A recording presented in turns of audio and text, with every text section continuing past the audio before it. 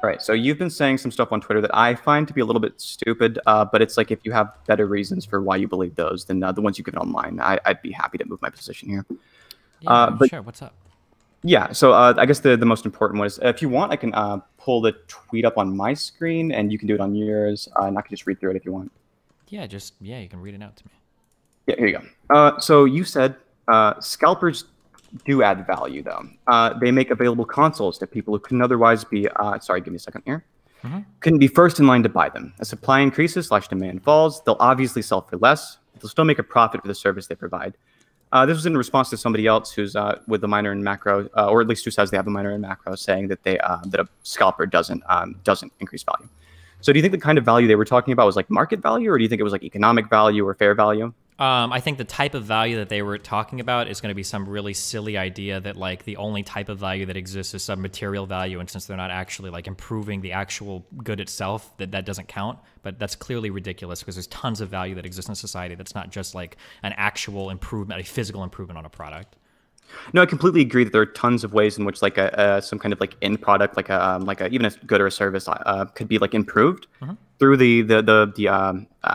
through some aspect of it, which isn't a physical modification, right? Sure. And I don't think that's what they were proposing either. I think well, what in that case, happening in then the I case would of, argue that the tweet is dumb then, right? Because it seems obvious that some value is being provided here. Are people willing to pay a lot more for something? That seems to be obvious, unless there's some other type of failure here that we're missing. But go ahead. So the willingness to pay more isn't being changed here. They're just being charged more, right? So the willingness to pay more is where we'd call like if we're going to with like the subjective theory of value, this is what value would be, right? Okay. And this is economic value. Okay. What they're probably talking about when like they refer to like things like this, they're probably talking about fair value, which is like in the case of arbitrage is like never modified, right? So if we're gonna like, I'm sure you probably agree, right? Fair value in the case of arbitrage doesn't get modified, and this necessarily scalping is always a case of arbitrage. So I agree that scalping is always a case of arbitrage. Explain to me the first part, or repeat that first part again. Okay, did my audio cut out or something? So what I was saying was like in the case of like a scalping, it's a case of arbitrage. In the case of arbitrage, fair value is never changed, right? Can you explain what you mean by fair value? Yeah, so fair value is the idea that there's like some kind of like value to a product that exists outside of like the market value or like the price to it, right? So you could use like economic value, which would be like the idea here would be like the value of an item is like the subjective assessment that like any individual economic actor gives to it. Could something like accessibility be considered as part of a fair value? No, it wouldn't be considered part of a fair value generally, but you might in some situations consider like the way in which it's like brought to you or like delivered to be part of the fair value. It seems to be pretty important because that's literally like the case that we're talking about here, right? Because if that was the case, we're not actually, because the availability is reduced, right? So availability is reduced by scalpers. That's not true though at all. Well, it is though. Scalpers have to buy the object from the producer to then they resell sell it right? back to the market, right? Correct. Yeah. So the availability is reduced by the scalper to the same degrees provided. If there are 1,000 consoles available and 500 are bought by scalpers and they resell those 500, is the availability being reduced?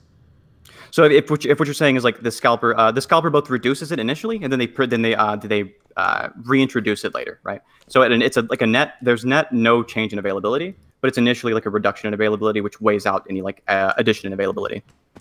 Okay, I think I can accept that more nuanced take. Sure. Yeah. So in the case of like the value of the value of an item here.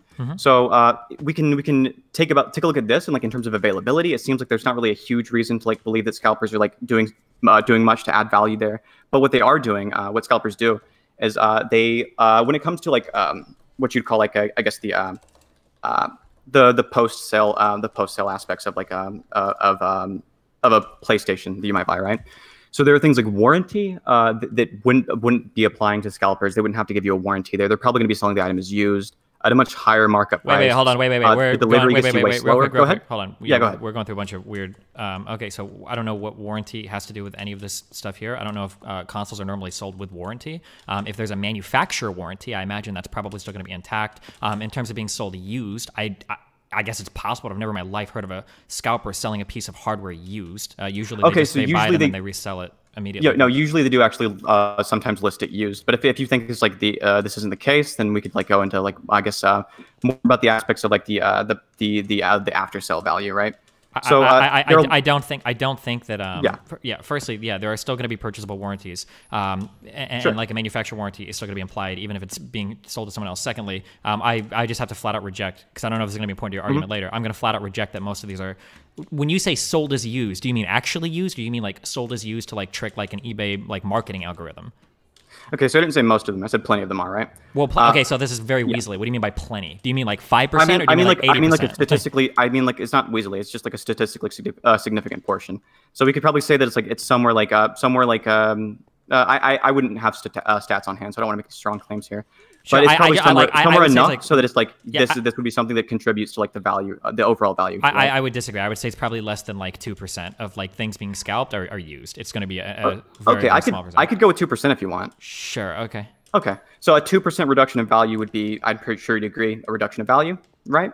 Would it be a reduction in value if it was used? A 2% reduction in value would be a reduction in value, right? Are you talking about per individual unit or for the entire stock of units being resold? For the entire stock of units, right? We're not talking about one scalper. You didn't say scalper adds value. You said scalpers add value, right? So we're talking about the broad category. So if 2% of these are being sold as used, is the entire stock losing value? Well, I guess it depends on how much you consider the arbitrage value that we talked about prior. But for some reason, you said you didn't want to include that as a value. The arbitrage value. Yeah. So the idea that you're making something available to somebody that otherwise wouldn't have the access to it is a form of value. No, this isn't. Well, this wouldn't actually be changed though, right? So this wouldn't be changed, like made more available to people who wouldn't otherwise have access to it, because the scalpers do reduce value through the use of things like botting that can like buy out the stock. You're assuming that the botting is making up a significant percentage of the sales. Do you know that to be the case? You don't. I'm not assuming it to be a significant portion of the sales. I'm assuming it to be a significant portion of the buys that scalpers have to use to make their sales. Sure. But if that's an overall insignificant percentage of the total consoles sold, then that means that your ability to buy a console is literally relying on, if you're somebody that can't wait on day zero to spam refresh the page, it means you're literally hoping that a scalper was able to buy it and then you could purchase it from them. In which case there's some value created there for you. For the so maybe you wouldn't, maybe in the case of like console scalpers, you probably wouldn't agree. But in the case of like ticket scalpers broadly, or like scalpers as a whole, probably agree. In the case of ticket scalping, we have like actual like huge amounts of data here that shows exactly how much ticket scalping affects these industries, and it harms both the producers and the consumers here. How does it harm the producers? Oh, that's actually an interesting question. So the way it harms the producers is when you price an item in a certain way, you reduce the ability for the producer to price it nearly as perfectly, right? So a producer isn't going to be able to keep up with the rate at which scalpers can price those items way more perfectly than like the scalper would. Wait, why not? Because the scalper has like a lot more accessibility to creating a secondary market here, which is why a lot of actually what some people have done who would be like the producers here, what they've done is creating their own secondary markets, right? So they created their own secondary markets. Real quick. I just want to understand this. Go ahead. So you're telling me that somehow a scalper who has to put in their own labor and time to figure out how to sell a ticket, that these people are able to more appropriately price something that they have to buy from somebody else that could just list it higher? Can you walk me through that? Because they can barter with the people on the spot, right? So this is not something that a major institution would usually be able to do. Hence why they have to create their own like secondary markets through which they can do that. That would only be true if these prices were like nearly equal, but they're clearly not. There clearly exists a massive price discrepancy here that companies could be taking advantage of. A scalper is not making the majority of the money. Why wouldn't that? Excuse me. Why would that not be the case for if the price difference was large? Because if the price difference is large, so right now you just presented this argument as though the primary reason why a scalper is able to make more money is because of how fine-tuned these secondary markets are. But that's not the case. The actual case is that there is a massive difference between what somebody is willing to pay for a particular good or service versus what it's listed at. That's where the majority of the money is coming from. Far more money is coming from that than the ability of a scalper to haggle with an individual. I would disagree. You're just wrong then. Yeah, I don't. We have to reconcile this point. If you think I'm just wrong, do you think like if I give you like sources from like actual economists who know more about this stuff than either of us, they're saying that like scalpers can like harm the producers? Would you just concede them? No, there might be other ways that scalpers harm producers in ways that I don't know, and even in some ways that I could probably. What if I said it? What if I said that the specific economist I'm quoting here is saying that it was the exact way that I just quoted you, right? Yeah, go ahead and show me the article if you want. Okay, sure. But and you probably concede, right? If I post this article to you. Well, I'd have to read it because I don't know exactly if you're quoting it correctly. I'm just saying that, like, when it comes to scalping, the majority of the money is not made because of an individual's ability to haggle. It's made because of the massive discrepancy between what somebody's willing to pay and what somebody's listed at. PS5s aren't being sold for $900 because people are haggling them up from $400 or whatever the list price is to $900. They're being sold. No, I never said that was the only. I never said that was the only reason that there was a discrepancy in price. No, I don't know why you're trying to posture as though I have. Okay, hold on.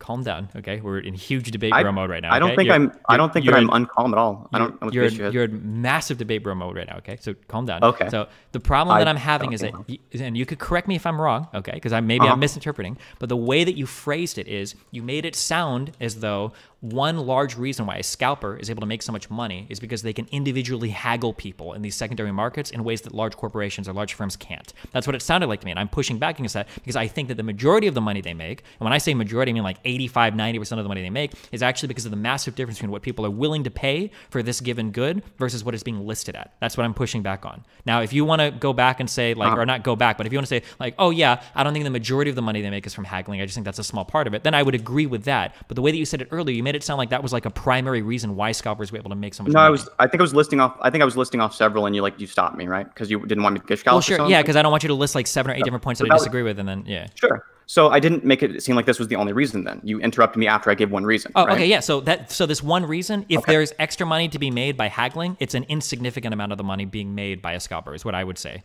So every single individual one will be an insignificant amount. Like any individual piece of evidence is insignificant until you have a lot of them at once, and then you can like use them to make good. Okay, well then maybe we'll have more then. So list me your next one. Yeah, so the one of the ones that you've mentioned, right, is the discrepancy between the price that some people are willing to pay and the price that is actually listed at, right?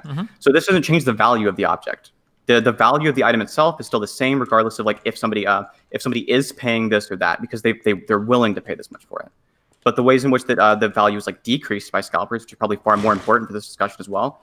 I'd probably say there are like aspects like the scalper is gonna get it to you later, and obviously like that's gonna be a decrease in value. So real quick, so that's just not true, right? If the scalper won't get it to you later. If the scalper was going to get it to you later, why would you be willing to pay a premium for getting it before the next batch of consoles is released? That doesn't make any sense. They would get it to you later than the producer would if you had bought it in place of the scalper. Yes, but this is the whole reason why scalping exists, because not everybody's able to purchase it when the producer is initially making the good available. That's the whole reason why a scalper is getting paid such a premium, right? Really? Why do you think that's the case? Because most often when it comes to hardware being produced like this, they usually just can't produce enough in the beginning to satisfy the demand. Okay, so you think that they can't produce enough, but you think the scalpers don't? They're not like they make more, right? Like these would be here regardless of the. No, the scalpers aren't making more. Scalpers are essentially reserving you a spot in line. That's basically what you're paying for. You're paying a scalper to reserve a spot in line to get like a first edition of something that you otherwise wouldn't have the time to do. Okay, and you think this is the way in which they provide value to the customer? To the person purchasing good. Okay, so if you had the option, right, to choose between buying something from a scalper and buying something directly from the producer in place of the scalper. You didn't have that you didn't have to stand in line. You could get it in place of the scalper. Would you choose the scalper, where you have like much less trust for this individual because of like obviously the huge amounts of aspects of like this is somebody who you don't know, you can't really, it's going to be a lot harder to sue a person behind eBay than a scalper. Would you rather go to the scalper, or would you rather go to the original producer? Assuming I could get it immediately, always the original producer, of course. Sure. So what a scalper does is a scalper takes this product from the original producer, right, where somebody else could have bought it, and then they move it. But go ahead. Yeah, maybe not me. I agree. Okay. So they take this product from the original producer, where it would have been bought by someone, right, and they make it available to a more exclusive group of people, right? I don't know if it's more exclusive or not. It really depends on how much is available in the initial supply. It necessarily would, because it's a higher price, so it's a more exclusive group, right? That's not necessarily true. For instance, if 10 consoles are available initially and you're only making it available to like the people that could initially buy it, there could be a much larger group of people that are willing to pay more than the amount of people that could be in line initially to buy something, right? Like that's not necessarily the case. Okay, but so what you're saying is like the reason that you think that the scalper isn't making it available to a more exclusive group is because of the fact that you couldn't stand in line for it, and thus there are more people who can like pay more for it. It's possible that there are more people that would be willing to pay an extra $100 for it than there are people that were capable or willing or able to spam F5 on a page that was initially. Okay. Do scalpers make available more products to these people? More products to which people? To the group of people who I'm calling like an exclusive group, right? Do they make available more products? Yes. They make available more products, you're saying? it would have been assuming that group of people wasn't able or willing or capable of spam F5 refreshing. Yeah, because otherwise those people have zero products available to them. Yes. So it's usually not spam F5 refreshing either. It's like bots, right? It's not like a human doing anything. Well, I'm talking about the humans that are able to buy these on launch day are people that are like spamming the page to refresh and add shit to their carts or whatever, unless it's changed in the past 5 years. Well, yeah, because usually they're fighting with bots. Sure, but they're also fighting against each other, and it's people that are spam refreshing the page. I don't know if this point matters or not. There are bots that scrape things and buy things up. Sure. Okay. So in the case of a scalper who's like removing this item from like the instead of it being like maybe 10 people who could buy the item, now it's like there were 9 people who could buy it in line, and there was like one person who's like buying this item to sell it somewhere else, right? This person technically wouldn't be a scalper, but it's like easier to think about like in small numbers here, right? Well, if he's buying and reselling, he is a scalper. But go ahead. No, a scalper has to be somebody who buys it in like large numbers usually for like large profits. I'm almost 100%. You totally just made that definition up, but if we can run with that if you want. I'm pretty sure you can scalp items individually, but go ahead. Find scalper, a person who resells shares or tickets at a large or quick profit. So I don't think it has to be multiple, but this isn't that important. I just want to make sure that it doesn't come back later to bite me in the ass that I agreed on some definition that I don't. Like, I'm pretty sure like somebody can buy one console and resell it, like scalping. It doesn't have to be, but it's not that important. But okay. Yeah. So I guess back on topic then. With the scalper, let's, for the sake of argument, with this one person in our head, right? This one person's taking this one product and making it available to like one person, right? Okay. But now instead of it being like the one person who could like buy it for like the one person who could buy it for like $100, now it's the one person who could buy it for $1,000, right? Sure. Okay. So it's a total number of like one person. So it's probably still like an exclusive group, you'd probably say. If you want to say that it's available to the same number of people, because I think it's probably a wild tangent from the actual discussion. Sure. We're talking about value, right? Like if your only form of discrimination of who can purchase it is price, then in that case the scalper is making it available to less people. This isn't. I'm sorry. The only reason I don't want to give on anything here is because I don't want like to say like, oh, I agree with this, and then I come back later and it's like, okay, well, actually, I disagree with that. So your initial claim was that they are taking a product and they're making it available to a less exclusive group of people necessarily. And my only disagreement was, and it might be the case that you are right. I just don't like the word necessarily because it's possible that there are more people willing to pay $500 or $600 for a PS5 than there are people that were willing to wait on launch day and refresh the page. In which case, even though the same absolute number of products are being sold, whether through a scalper or through a distributor, it's possible that they're making it available to a larger cohort of people that are willing to spend more for it than. But I mean, at the end of the day, it's the same product sold. I don't know if this is an important point. I disagree with the wording of that, like necessarily there, because we're building. All right, if necessarily is like a word that makes you uncomfortable or something, we can just like not use it. We just say that the scalper does this, right? Probably, the scalper generally, sure. Yep. More exclusive group of people. Go for it. So total availability is being decreased here, right? Total availability is being decreased. Mm-hmm. When we say availability, what do you mean by that? Oh, I mean like the ability to buy the products. Well, assuming that they sell every console that they buy, can you explain how total availability is being decreased? Okay, because it's for this certain time period, the thing is no longer available, right? So for this certain time period, the availability has gone from like a larger group of people could purchase this to a smaller group can purchase this until the next batch is produced.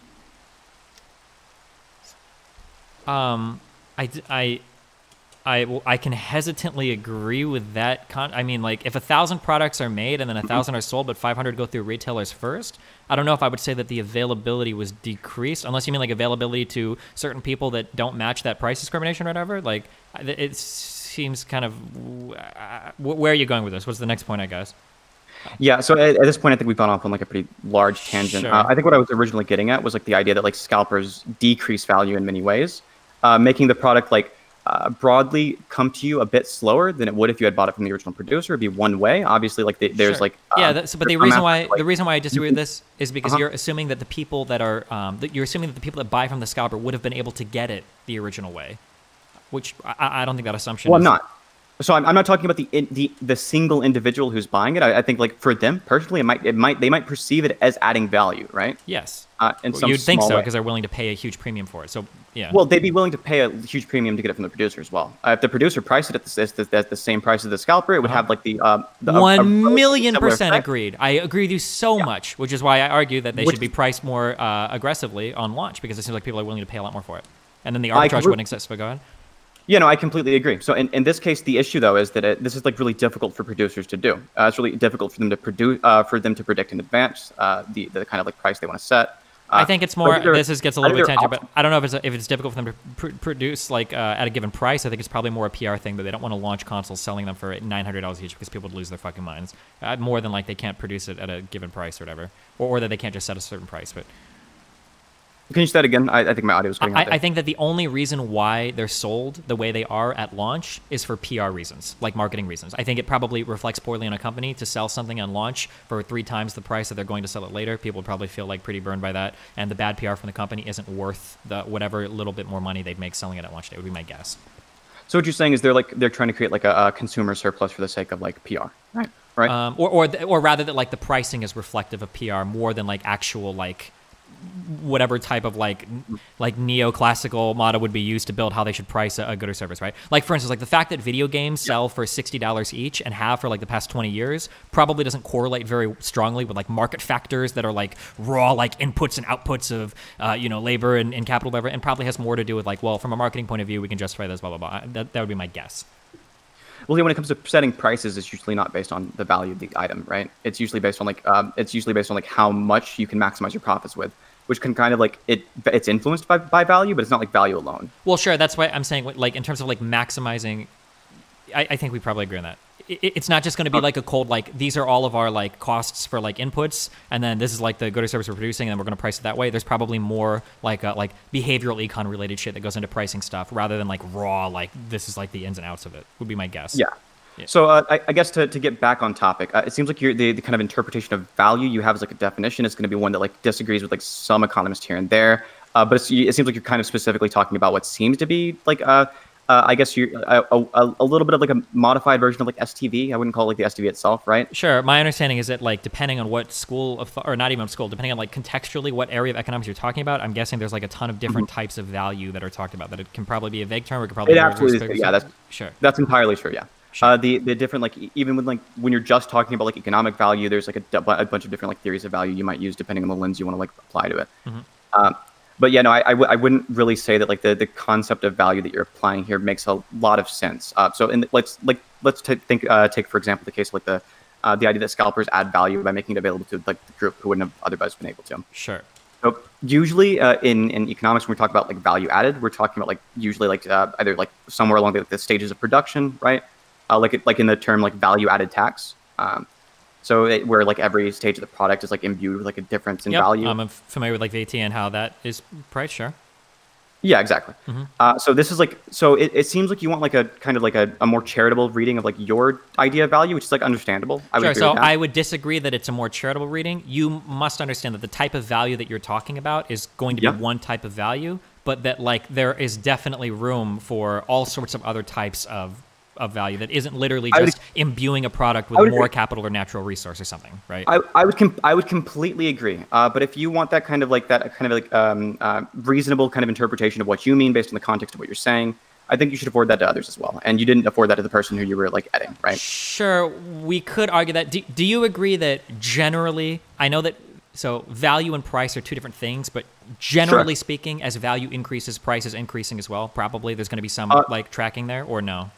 I would agree that there's probably like some correlation between the two. I said that earlier, right? Yeah, it's not going to be one-to-one, of course, but like there's going to be some tracking there, and then it won't be one-to-one for a variety of reasons. If we have a given good or service that retails for $400 or $500, but there's some group of people that somebody's willing to pay 3 times the price for, so the price is increasing that much, it would seem to be the case that there ought to be some sort of added value there. Like why would people pay so much more?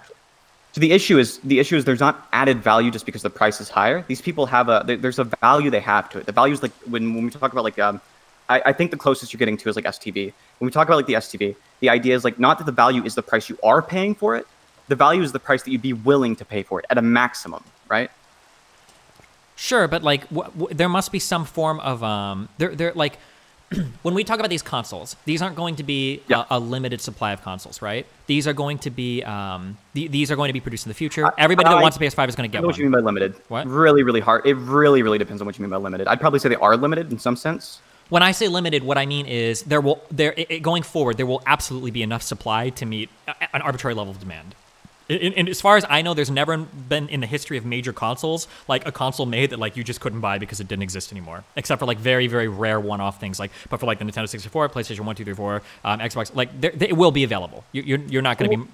I would disagree highly, actually. So a lot of older consoles, like the reason it's still available, right, is because the producer, who's not going to be manufacturing it anymore, now the console can be like produced by other people. It can be like replicated and emulated. Wait, no, I don't mean like in terms of like buying a Sega. I just mean like for every major console release, generally once like the months roll on and the fabrication plants and everything are up, like generally if you want to buy a console, you can buy one from a major retailer. You're not going to be like hard locked out of it. I'm not talking about buying a Sega. You probably agreed to like just you at some point do become hard locked out of it, right? After like some number of years, possibly, sure. Well, just whenever they stop producing them. Yeah, sure. But for all intents and purposes, people that are buying $1,000 PS5s now, they would be able to buy another one in a few months, right? So it's as limited as just about any good that's limited. Wait, what? Say that again? So it's limited in the same sense that like you'd call any good limited. If you'd ever applied limited to a good, this would be one of them, right? Well, well, not to any good. I think that, I mean, different. There's different like timelines for different goods. Like maybe you misinterpreted me. So yeah, I'm not saying that we call any good limited. I'm saying that if you would call any good limited, like not if you would call all of them limited, but if you would call any specific good limited, this would be one of the ones that are limited. Like no sensible definition of limited would apply to any good. And wouldn't. Yeah, I guess like I feel like we're getting lost in semantics. What I'm saying. I mean, I just want to make sure that we're being really clear here. I'm being really clear. What I'm trying to say is that anybody that wants a PS5 right now, in 3 months, will be able to buy one. They don't have to buy one scalper right now. That's essentially what I'm saying. Yeah. Anybody that wants a PS5 right now will be able to buy. So, but if people are willing to pay a massive premium for somebody to like hold a place in line for them or something, and it feels like, is that not like a type of value? Or more specifically, let's say I have an example. Let's say that I pay a friend $200 to sit outside of a store to like buy something like an iPhone 15 on release day. If I pay a friend, I'll give you $200 if you stay outside that store and you get this product from me on day one and then you deliver it to me. Right here. Yeah, so is that friend not providing like a value there, or? So I would probably say that like your friend who's staying in line to some degree is probably like doing something to like help you out, right? Yeah. But I wouldn't say that somebody who has like a quasi monopolistic sort of like control over like your ability to get a product within a certain time frame is the same as like providing you with value, because your friend isn't going from like your friend I don't think is like subtracting from like the availability you would have had to buy a product. Well, but right? They are subtracting from the availability because, well, one, you don't have the ability to buy it on launch day, which I assume is the same of a lot of people that are buying from scalpers. And then two, I think I understand the issue here. Like the issue here is like in terms of this analogy, I think it kind of highlights it. You're thinking about things in the framework of like, does the scalper provide me with extra value? That's much different though than the scalper adding value, right? I guess if we take that reading of it, sure. But like in that case, literally no retailer or reseller anywhere ever adds value ever. But I mean, like they are, right? Like no, I completely disagree.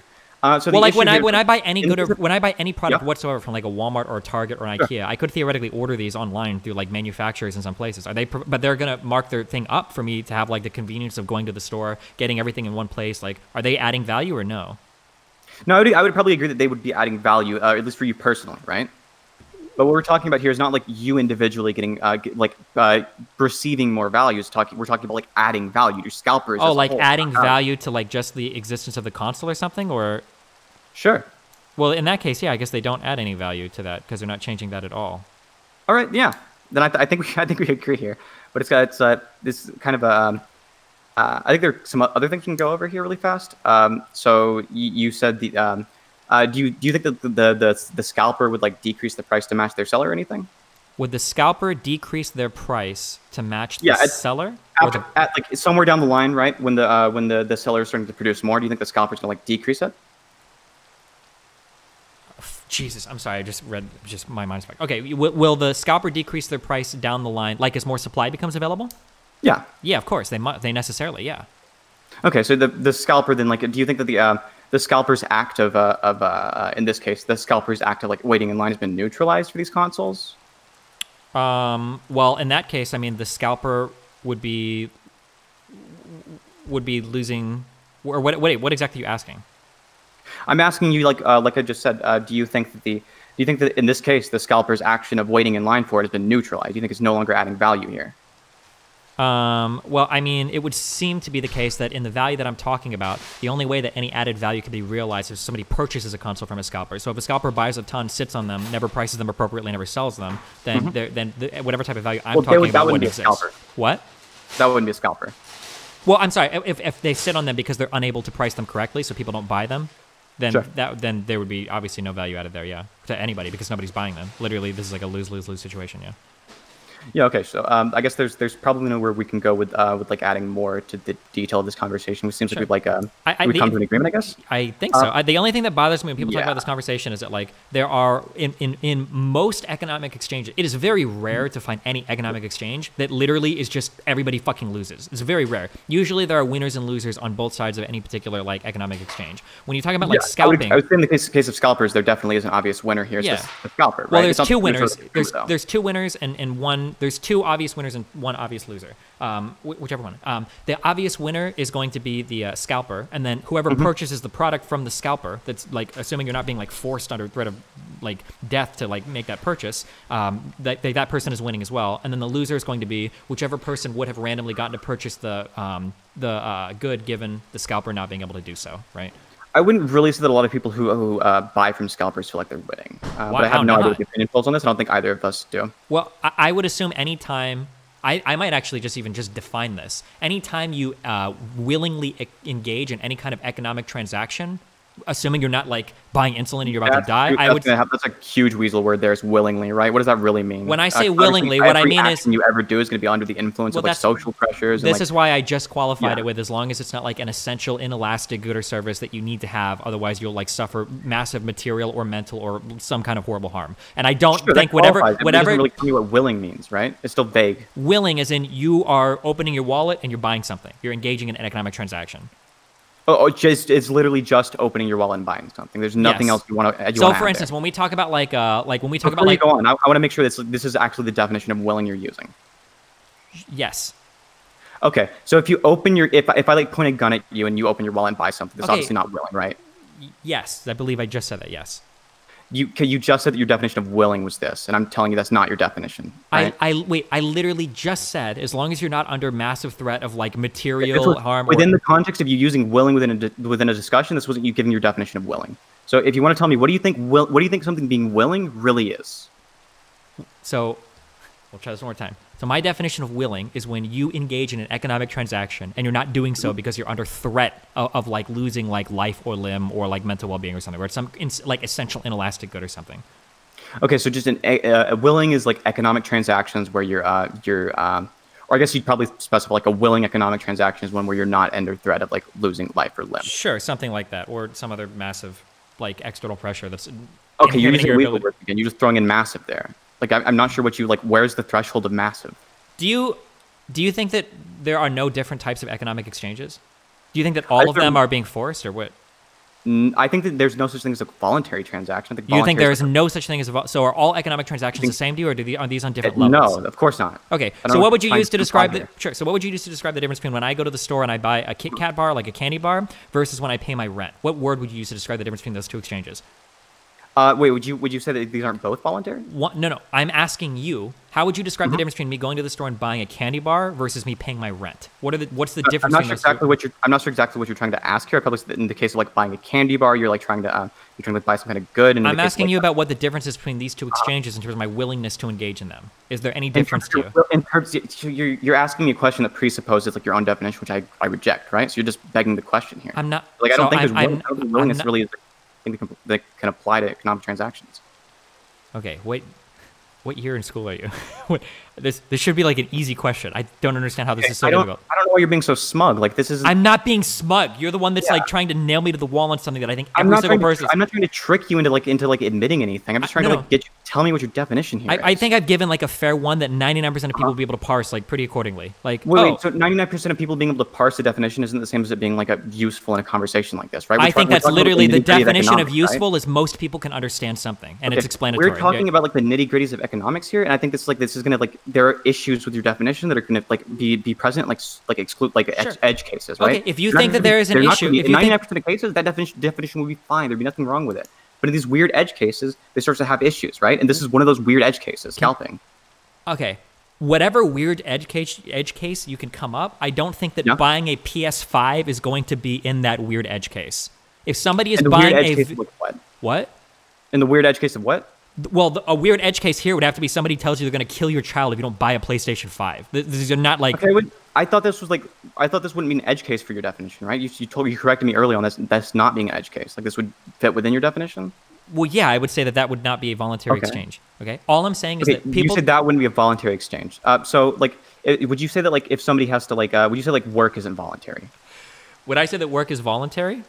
Yeah. I think that working at a particular place is more voluntary than working, period. I wouldn't say that working, period...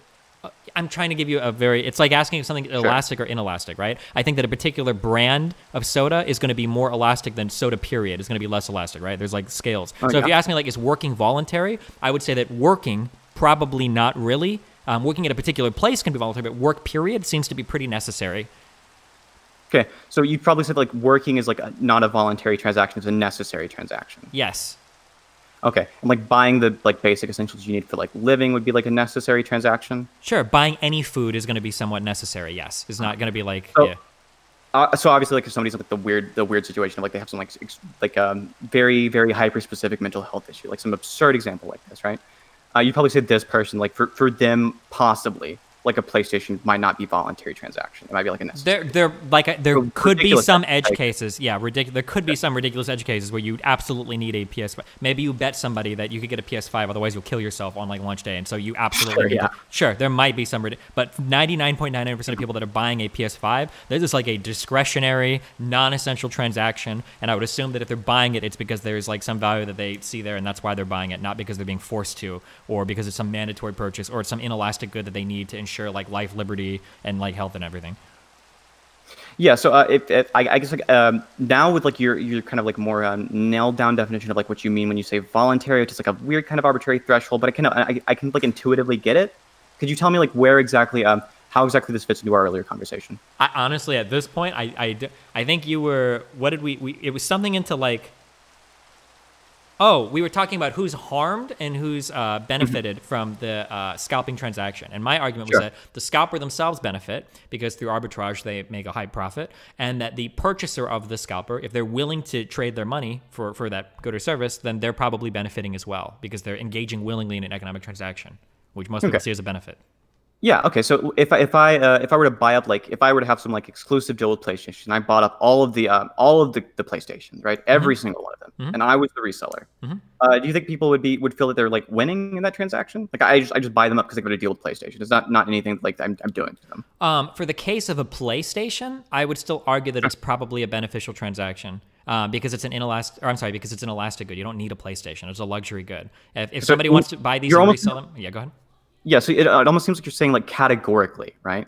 And I don't think this really is the case of like a thing you believe, right? You probably don't think categorically like any voluntary viewed as you've described it transactions are going to be good, right?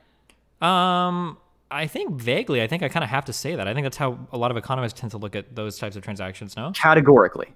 I believe so, yeah. Or at least, so my only familiarity with this is like when you're looking at like trade policy and whatnot, people look at the increased liberalization of trade, and then they look at the increase in like trade that happens across borders as being like a net positive. Like the more trade that happens, the better it is, because they assume that if people are engaging in economic transactions, it's good for them, save for any crazy thing. So I'm viewing it the same way. If somebody is going to some place and buying or selling something, generally that's a good thing. Like that economic activity is positive. Yeah. Generally is a big difference than categorically. If it's a matter of like not understanding what I mean here, like I can elaborate more on what I mean by categorically. Okay. Categorically, I guess it depends on how you define the category. Are you going to include things like essential goods and services here, or? Okay, so when I say categorically, I mean for the category of all things which are voluntary, it would be good, right? So yeah, but the question, this is absurd, right? Well, no, it depends on how you define, because you snuck in. Well, you didn't sneak in, but you said voluntarily, and that was the key word that we had a disagreement over. What does voluntary mean? I No, we agreed on what this is like about we agreed that like now that I have like an intuitive understanding, we can talk about this more. And I didn't sneak this in. Like I said this several times. No, I didn't say I backed up. I mean, you snuck it, but Okay. the voluntary word is really important there. You seem like really intent on like painting me as like using tricky debate tactics, which like coming from you is kind of like I think it's wait, do you really believe I'm using tricky debate tactics here? In this one, no. I think you're being completely good faith. The issue is you're calling me, you're saying like I'm trying to use like tricks to get you. I'm not saying you're using tricks. I'm trying to. Well, my problem. You said sneaking and then you like moved it back. I literally said. I said. You told me earlier I was using weasel words. Well, earlier because when you say something like plenty of value is added or plenty of the price increase comes from this, well, hold on. What do you mean by that? Because if you mean 5% versus 95%, that's like material to the conversation. It's really important to figure that out. And I can't let you just get away with saying like, oh, well, I think that I agree it's important, but when you say somebody's using weasel words, that has like the underlying implication that they're being kind of like they're being weaselly, right? They're being tricky. Okay, I'm sorry that I don't even know if I used the word weaselly earlier, but I'm sorry if I said that. Okay, you did. We can go back and like look at the VOD if you want later. But I'm not like personally offended or anything, but I just don't think that's like necessary for us to like do this like weird like posturing thing. We just like get to the conversation, right? I totally agree with you. Okay. Well, then you don't need to keep painting me as though I'm tricking you. If that is not at all my intention, I'm very sorry if that's the impression that you're getting. So. Yeah. Okay. So I guess we were on the topic of like voluntary, right? So I'm not sneaking it in here. I'm just saying like, do you think categorically that voluntary transactions are good? Yes. Okay. Categorically, just to be really super clear here, so I'm not like tricking you later. Right? Any voluntary transaction, I would say, is good. Okay. And your definition of voluntary is ones where like it's a thing you're getting that's essential, or the things that you're getting that's not essential. And you're not being like forced to through like some kind of like other like levy. Yeah, that you're like willingly in the fuck, what do you call it? For all terms of morality, if you're engaging in something in the free will and the compatibilist way of free will, where nobody is forcing you externally, you're making a choice, and it's a choice that represents your true choice, and you're not a blah blah blah. That type of voluntary transaction, I would say that all of those are good. Yes. Every single action in that category. Voluntary transactions are good. Yes. Okay. Yeah. So you don't think there are any cases where like there can be a voluntary transaction which is like a net harm to the world? That can be a net harm to the world. Oh, I'm sure there are plenty of those. We might be operating under different like normative theories here. Just for full disclosure, I'm like a strong utilitarian. I'm not sure about you. What would you call your like normative theory here? Maybe like. Yes, I'm a utilitarian. I'm a consequentialist. Yes. Okay. Wait, hold on. Let's back up one more. Okay. Sure. When you say for the world is what we're talking about when we're talking about morals. You seem to like take issue with that. I don't have any issue with any of that. Okay. Okay. So wait. Can I just ask you real quick? Because I know I think I see where this fight is going. Okay. So when you said are voluntary transactions good categorically, I agree that voluntary transactions are good categorically. But now I'm wondering if we're about to wrestle over what that word "good" means. Because if you mean good insofar as don't have to. Both utilitarians, so we could probably just because we're both utilitarians, though, doesn't mean that we can't have different contextual understandings of what good is or what good means here. We could have different understandings of like what well-being means, right? Okay, what I'm saying is that like if I agree that like categorically that like voluntary transactions are good, that doesn't mean that I necessarily agree that every single transaction has like the good of the world like taken into account. So for instance, like categorically, I would consider it to be good for voluntary transactions like buying an airplane ticket and flying somewhere. Like that's good that you have like that voluntary exchange. So however, airplane travel might be bad for the world. If I said moral, would you say every voluntary transaction is categorically moral? You probably reject that. Yes, I would reject that, of course. Okay, so good was a little bit too confusing for you. Sure. Or well, when you say good, I'm thinking of good in the context of economics. Yeah. Yeah, if we're talking about like, okay, when you in the context of economics, good. Yes, good as in like it benefits both people making the transaction. Yes, good. It serves at that economic sense. If somebody said like good in the context of economics, I would think they're talking about like a good. I've never heard the term good used to say like it benefits both people. Well, that's because we don't typically talk about good and evil in terms of economics, right? Yeah, I know. We talk about it in terms of philosophy, and that's what we're talking about now, right? Well, so I didn't think we were talking about philosophy. I thought we were just talking about economics. So if you want to make it good about philosophy, then it's different. When I said good, did you think that what I was talking about like was a good or service? I don't think so, right? I thought you meant when you said good or evil. Like I thought when you said what you understand, I mean, and you don't have to like try to like be weird about it. What you understand, I mean, is when I say good, I mean moral, right? I think that's clear. I understand what you say when you say that now. But for instance, if you were to say to me, do you think that it's good when price is set, or when firms set a price that's near like the equilibrium point of the market? Do you think that's a good thing? I was like, yeah, that's good. I don't mean that to be morally good. I just mean that's normatively good and that it satisfies whatever normative theory would be are you using normative in like a non-philosophical context? I'm using good would be probably morally good. Well, so I don't believe that. So all moral claims are normative claims, but I don't believe all normative claims are moral claims. Do you agree with that or disagree with that? If we want to talk philosophy. I really agree with that. Okay, so there can be normative claims made in the realm of economics. Or I'm making a normative good claim there. However, that normative good claim is not a moral claim. Even though all moral claims must be normative, I can make normative claims that are not moral claims, right? So when I say that like it would be good to set a price at an equilibrium point for a firm to do that, that can be good normatively. It doesn't mean it has to be good morally. Is that okay? So when you're talking about the term good, it's like when the term normative means like to conform to like some kind of like set of guidelines, right? Yes, like so economics, a moral guideline, right? No, it would be like economics guidelines. Is what we're talking about because I thought that's what we were talking about. Economics. I'm not sure what economic guideline defines good. Could you pull that up for me? Could you like give me a source that I can like look at later?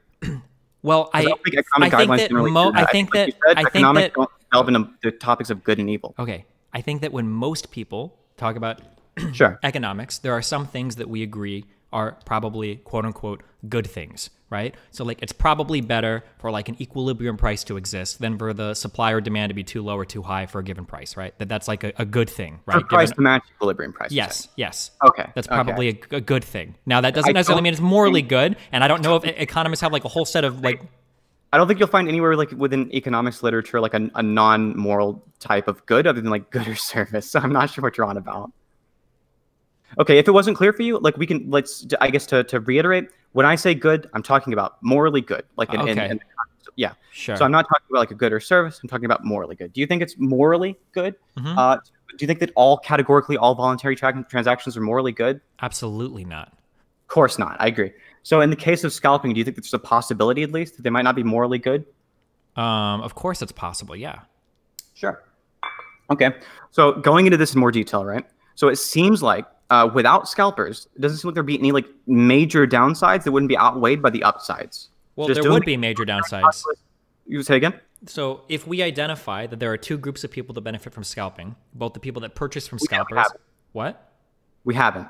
Okay, well, maybe we should talk about that then, because obviously the next part of your argument is contingent on scalpers providing no value to anybody, right? Or not benefiting anybody? No, it's not about matter of like no value to anybody. Like obviously you probably perceive yourself as like gaining some kind of value, but like there's a net drain in what I call even like in a philosophical sense value, and also like in an economic sense. Okay, do you think that people that are buying from scalpers, do you think that they're benefiting or not? The people buying from scalpers, I don't think it depends on the person buying it, right? So I think probably like on average, probably they would be benefiting, yeah. So they're benefiting. Do you agree that scalpers that sell things for a profit are benefiting? Scalpers who sell things for a profit are probably benefiting, yeah. Okay. So then if we agree that those two people are benefiting, then okay, so carry on with. So I'm just saying that like just getting rid of scalping. Those two people are benefiting what? Mm-hmm. So we can agree that there are upsides then to scalping that affects two parties here, okay? And it negatively affects people that. People in the world. Yeah, so two people isn't that money. That isn't that much. Right? Oh, well, if it's only two people affecting the supply, then I guess this entire argument is moot. If there's only one buyer and one scalper, then we're done with this conversation, I guess. But also, if it benefits two people, but it also harms two people, that would be an issue, right? Well, I mean, in that case, it would be a wash. Well, no, we'd probably like take a look like which one is harmed more and which one is like benefited more, right? And we sort of weigh these things out, like this just backbone of utilitarianism kind of stuff. Well, sure, I guess, yeah, if you want to get more into it specifically. I don't understand why we brought up that there are 7 billion people in the world. I don't understand how that had to do with anything. It's relevant because you mentioned the fact that two people are benefited, right? Okay, I'm so sorry. Hold on. Let me clarify my language. I'm so sorry. When I say two people, what I meant to say were two parties, okay? So the class of people that are scalpers, or the party of people that are scalpers, and the party of people that are buying from scalpers, these are two parties that are benefited by this transaction. And then the party of people that are trying to buy on day one, those people are harmed. And there are a lot of other people who are not benefited by the interaction, right? There are a lot of people who are harmed by it, right? Well, sure, that people that would be, I was literally just saying that, right? So the two parties that are benefited are the scalpers and the people buying the scalpers. The parties that is harmed, the one party that is harmed, are going to be the people that are not able to buy it on launch day that would have been able to had a scalper not purchased it in front of them. So yeah, there are people who would have been able to buy it on launch day, and there are also like I was going to send you earlier, there are a lot of like economics research saying that it could be harmful to the producer. There's like a huge chance of that being the case due to like the fact that like they can set things more perfectly, right? What? Well, clearly they're not setting things perfectly, hence why this massive arbitrage exists. But wait, can you? I'm just curious. Can set things more perfectly, right? I said that the scalpers can set things more perfectly. I'm not referring to the producers can set things more perfectly. Oh, obviously. Sure. I think here the producers could, but they choose not to for other reasons. I'm not sure why you think the producers could. If you'd like to elaborate more on that. Oh, the producers could very easily retail it at a much higher price for their launch day stuff than they would later on. Do you think they could probably change the price at nearly the same rapid rate that a scalper could? No, but they don't have to change it at a rapid rate. They could very easily just increase it to some. So they would be doing it less perfectly than the scalper would because they don't do it at nearly the same rate. They might not be able to do it as perfectly as the scalper, but just because you can't do something as perfectly as a scalper doesn't mean you can't do something much better than you are now, and you'd probably reduce the amount of scalping that would exist. Say that you couldn't do it better than they could now. I agree that there are ways they could change it. I'm saying that they're not going to be able to do it as perfectly as a scalper. That's what I was bringing up, and you disagreed with that. Okay. Well, if you're going to back it up to that position, then I don't know why you bother bringing this up. But what's the next point? Back up to that position. I'm just saying, it's the producers are harmed, right, to some small degree at least, because they can't. Can you explain to me how the producers are harmed? Okay, I'm telling you now. They can't do nearly as well when it comes to setting the prices of things as a scalper can. Do you think that scalpers are preventing these producers from setting different prices on launch day? I keep telling me to explain it to you and then interrupting you midway through the explanation, right? Okay, sorry. Go ahead. Okay, so if the scalpers are setting these prices more perfectly, these are potential profits that the producer could have imperfectly sort of balanced towards that they now no longer can because the scalpers are already filling that niche, right? So if you want, here's some economic literature about scalpers. These are the pros and cons. You can read through all of it. I think it's a pretty unbiased article. It's not like a tricky lefty article or something. It talks about the ideas. This is specifically in regards to ticket resales, right? So ticket scalping. We don't have much data on console scalping for obvious reasons. It's not nearly as huge of a phenomenon as ticket scalping because it's not nearly as easy. But if you want, there's some research on it. This paper does show that there are downsides associated with imperfectly being able to set prices associated with ticket scalping, right? That harm the producers. I don't know what this has to do with what we're talking about. Okay. I don't know how you don't know what it has to do. So I thought you were going to explain this. Hold on, I thought you were going to explain this, but you didn't. So I'll ask the question again. Can you tell me why aren't producers able to set higher prices on launch day? They are able to set higher prices than they do on launch day. Why don't they? Okay, they don't because they want to produce some kind of they want to give some kind of consumer surplus, right? So consumers are more likely to come buy their product, and so that they'll look better, and the more people want to work for them. There are huge upsides. Okay, so right? if the case is that they don't set higher prices because they're trying to create consumer surplus, if that is the case, then how can you say that harm is suffered when a scalper comes in and takes advantage of their intentional pricing? Because when you say that a scalper is scraping off value that they otherwise could be enjoying, or price, right, that they could be making more money, you just said that clearly they turned down making that additional money because they're trying to create consumer surplus. Well, anytime you create consumer surplus, you're going to create scalping. I don't understand how you can say that harm is being suffered. They're choosing to suffer that harm, whether or not the scalper exists at all. No, that's a big issue with what you said there. So no, it's not necessarily the case that every time that you create a consumer surplus, you'll create scalping. Do you want some examples of times where it doesn't? Sure. Curious. Okay, places where scalping is illegal would be an example where scalping is not nearly the same kind of problem it is anywhere else. Can you give me an example of that? Because every single time of scalping that I'm familiar with in the United States is pretty illegal, and people do it literally everywhere. But go ahead. That's not true. There are plenty of things. There were plenty of regulations in the past. I think back in the 1800s they had regulations. So, as somebody that has been to more modern ones now. Yes. So real quick. So, as somebody that's been, this is completely anecdotal, and I could be wrong. Chat can correct me if I'm wrong here because they all hate scalping as well. But my understanding is that in any PAX event, in any TwitchCon event I've been to, in any sporting event I've been in front of, and for any hardware release basically ever, there has always been scalpers, even if they've been explicitly against the rules. So, these markets exist, whether or not you want to acknowledge them. Right? Your lived experience of scalpers outweighs the fact that there are there's obvious cases where scalping was not an issue, right? I don't know if scalping has ever been not an issue. You told me that you can prevent scalping, and then you just gave me an example of laws that exist. I don't think the laws that exist prevent scalping. My argument. I didn't say laws that exist. All laws that exist prevent scalping. Obviously, that's absurd. I think there's some laws that prevent scalping, right? And there have been some laws that in the past that exist that also prevented scalping. They did a pretty good job at it. You can regulate against these things. If there's an issue with scalping, you can regulate against that, and you can move the incentives back in the hands of the producer here. How? And I can What do you mean how? How can you move the incentive back to how do you prevent scalping with a law? Tell me. Oh, by illegalizing scalping, you put some regulation for a maximum amount of price, like a max price that you're allowed to set, that you're allowed to resell an object at, or some kind of good. You can do it for specific use cases of specific goods, for example, what do you do when people still scalp? You do a service, or you can go ahead. What? What do you do when people still scalp? You mean when people break the law? Mm-hmm.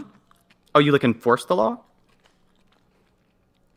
I don't know why this is complicated. Like when people break a law, you enforce it, and it brings the rate at which people scalp down. And scalping becomes no longer a problem because like the scalping is is minimized to the point of like almost non-existence.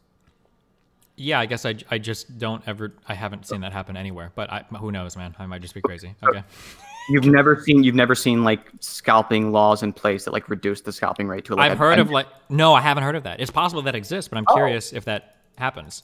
Like, are there like effective laws against scalping that have actually prevented things from being scalped? Because my understanding is that scalping literally is just like it happens everywhere. Like it just is a case. There are things that make the scalping rate negligible. I think they're probably like no matter what, there's always going to be somebody who breaks the law, right? No matter what law you set, but that doesn't mean we shouldn't have murder laws, right? So we want to like to implement laws in such a way, right, that these laws can then like influence behavior in such a way, right, that they make people less likely to do things that cause harm. So the idea here of like implementing a law against scalping has worked in the past and would work in the future. It's just the issue is like scalping is for a specific group of people. Scalping is like is a thing which they find positive. For another group of people, I like the producers, for example, it's a thing they find negative.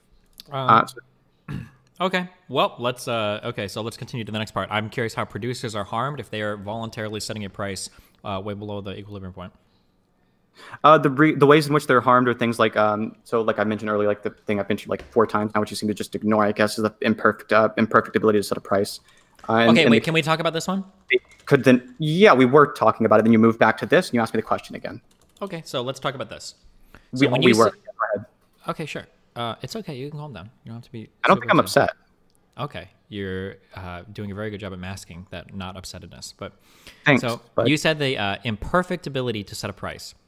So when you say that, the implication to me, and I might be reading what you're saying wrong, so I said implication, is that companies could otherwise be setting a price where they'd be gaining more money, but somehow they're not able to do that because of scalpers? Or do you think that if scalpers didn't exist, their prices would be set differently? Yeah. You really believe that if scalpers didn't exist, the prices would be set differently? Yep. Okay, well then maybe that can just be like our we'll just never agree on that. Why don't they set prices differently now? I linked it to you over Discord. You can take a look at that. So what you linked me had to do with ticket prices on concerts, which is a totally different thing than what we're talking about here. Do you think that the economics of ticket scalping won't apply to the economics of like console scalping? Absolutely not. It's completely different. Why a ticket scalper, why in these cases these events can't like set their price. Well, these events could set their price differently, but for some reason the consoles can't. The difference is yeah, sure. So the difference is going to be is that concerts are far more time limited, and there is an actual scarcity of supply that's not just limited by a manufacturer's ability to create more of something. There are only so many seats that you can sell to a concert. This would be against your argument, right? This would mean that it's even more possible for the console producers to augment their prices than it would be for the person who sells like the console. No. I mean, I think that prices. Yeah, I think that ticket sellers could up their prices. I don't know why they don't, but I'm saying that these two like forms of scalping are around different types of products that I'd be uncomfortable comparing otherwise. I mean, people that sell tickets could raise their prices though, sure. Okay, you're saying you'd be uncomfortable comparing them, but I'm asking you why, and the reason you gave me is an argument against your point. No, first of all, it's not an argument against my point to say that people could set prices higher. Like no, I didn't think that was an argument against your point. That's not what I was talking about. The example you gave was the idea that the ticket scalpers are going to work differently than console scalpers because ticket scalpers are like what I'm saying is that the concerts only a short period of time. Whereas what I'm saying is that the type of what I'm saying is that the type of good. Okay, so what I'm saying is that the type of good being sold are like fundamentally different. I agree. I'm just okay. That's why. So this is not going to be a matter of like aren't going to make it more in favor. So the reason why I don't want to compare these two types of things is because if I allow you to compare them now and we run forward into the future and make comparisons, then I'm going to say, well, hold on, I don't want to compare these things. But then you're going to say, oh, well, you compared them in the past, so now you don't want to compare them because I don't suit your argument. So I'm telling you right now that I'm not in favor of comparing these two things because they are so absolutely different. But I don't think that I need to make a comparison here or even talk about these particular things in terms of asking the question of why don't console people set their prices higher. The reason you gave me earlier was that the console producers have a long period of time, right? And the concert venues have a short period of time. They have a short window. I'm asking you, why do you think that's going to make it harder for them to set their prices, it being longer? That would make it easier for them to adjust their prices over time. Okay, my question is, I just don't understand why... You brought this up, you're just ignoring it now. Wait, I'm not ignoring it. So I don't even know how we're off on this tangent. My initial question is, I literally wrote it down in front of me. Why don't console manufacturers set their price differently? So The reason console manufacturers don't set their price differently is because there's huge factors I mentioned earlier. Another one, which we didn't mention, is the fact they don't have the opportunity to adjust their price. There's scalpers that exist in place of them adjusting their price. Hold on. So those people who could have otherwise bought from the console manufacturer at a raised rate, instead they'll be buying them from they'll be buying it from scalpers at a lower rate. So then you genuinely believe that if scalpers didn't exist, you think that these consoles would be priced far differently? If scalpers didn't exist, do I think consoles would be priced differently? You asked me this earlier. The reasons why. And you said yes. Like okay. This like nasty habit, like going like way up the tree of the argument, like something we talked about earlier that I've already answered, and asking me the same question again. I'm not sure why you do it. Because we're getting derailed on a million different things, and you're so obsessed with getting like a debate lord point in that I can't like have a normal human conversation with you. You're like ultra fucking like heated, like trying to like get in like any single little point. I'm just trying to have like a conversation to follow your train of thought. That's all I'm doing. Okay, you're doing the same thing now that you told me you weren't doing earlier, which is like trying to posture as though I'm trying to like trick you on some kind of like debate lord. Wait, do you have all of your conversations like this? Is this like real life? Like, do you have real life conversations with people like this? I don't know why you're doing this. Like, I'm just asking you a question.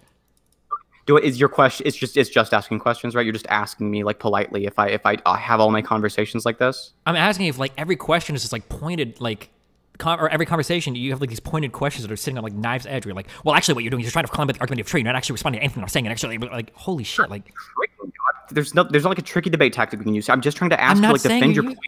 Okay, move back and like move away from them or pivot every time that you realize your point was bad. I'm not pivoting from a point. I'm trying to. I don't even know which argument is here. I still haven't been able to discern it because we kept getting derailed so much.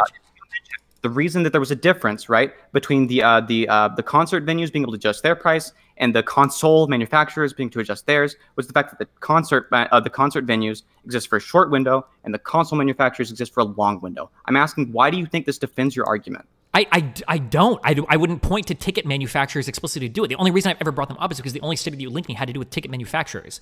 But I'm saying that I wouldn't. I'm not. Yeah. Yes, around concert tickets.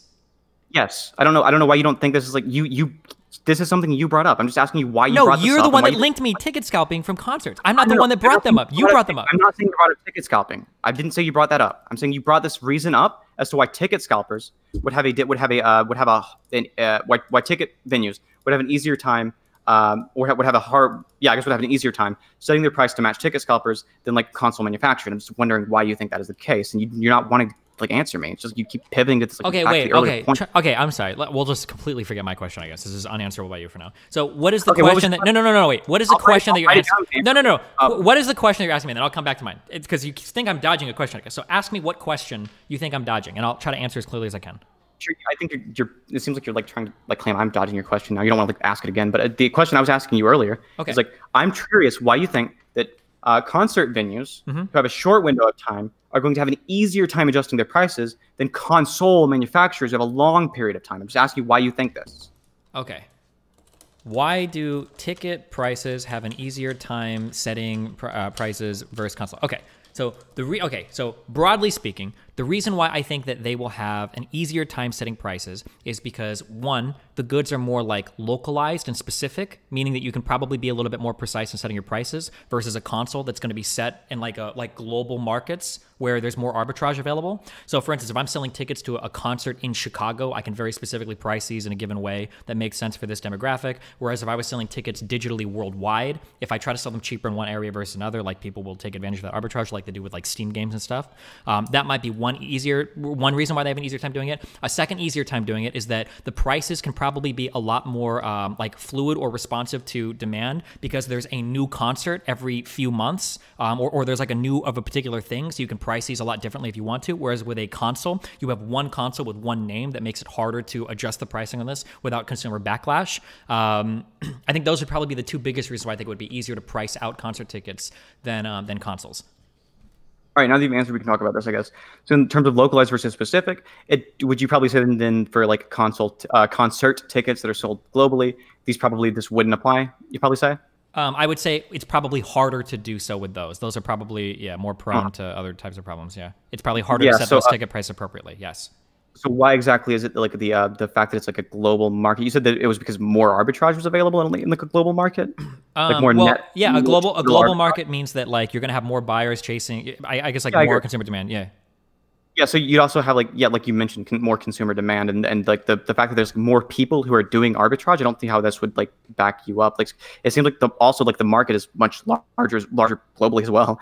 In the case of arbitrage, the market might be much larger globally, but I think that the size of the market, the size of the consumers are growing way faster than the actual supply of ticketed seats. So for instance, if I sell like a concert for 5,000 people and I make that available to 50,000 people or 100,000 people in a market, sure. That's like one thing. There might be like 10% more or I'm sorry, there might be like 100% or 200% the size of the market versus like what supply is available. I'm making these numbers up. Whereas like if I were to sell like a huge concert that might seat like 200,000 people, but those tickets were available for purchase like 1 billion people, right? That there's going to be way more people chasing those tickets. It's going to be harder to price those in a way that doesn't leave a lot of people feeling like really angry. Yeah. Okay. So it seems like I'm not really sure why you think this would still apply then, though, because it doesn't make much sense that like the fact that there's like more total arbitrage would really matter because they have like it's just a larger market overall. I'm not sure why more arbitrage as like a total number of people doing arbitrage. I'm not sure why this would be a point in favor. I'm just not linking it back to it. I don't even know what we're talking about a point in favor. I'm just saying that like the fact that you're having even more and more consumer demand chasing an increasingly limited supply means that there's going to be more people that are willing to pay exorbitant or massive prices for. You have more consumer demand chasing an increasingly limited supply. I don't think it's like, I don't think that in the case of console manufacturers it's more limited than concert tickets. Concert tickets are usually more limited. Yeah, I would agree with that. Yes. So why is it more? Why did you say it like it's more limited or not? Maybe you didn't say more. When I say more limited, I'm talking about selling a global concert ticket versus like a more localized one. And the global concert ticket, even if there are more tickets available, it's going to be more limited based on how many consumers are chasing those tickets. I probably agree that if you have like a larger amount of like demand, generally you're going to probably like try to increase supply to match that, right? Well, no, but that's the whole issue. That's why I don't want to compare these things. You can't increase the supply. There's only so many seats available in a concert hall. You could pick a different venue. That's not true at all. No, you're being weaselly. Hold on. Now you're being weaselly. Now you're being weaselly. That's not weaselly. You could decide your venue absolutely based on the number of people you expect to come.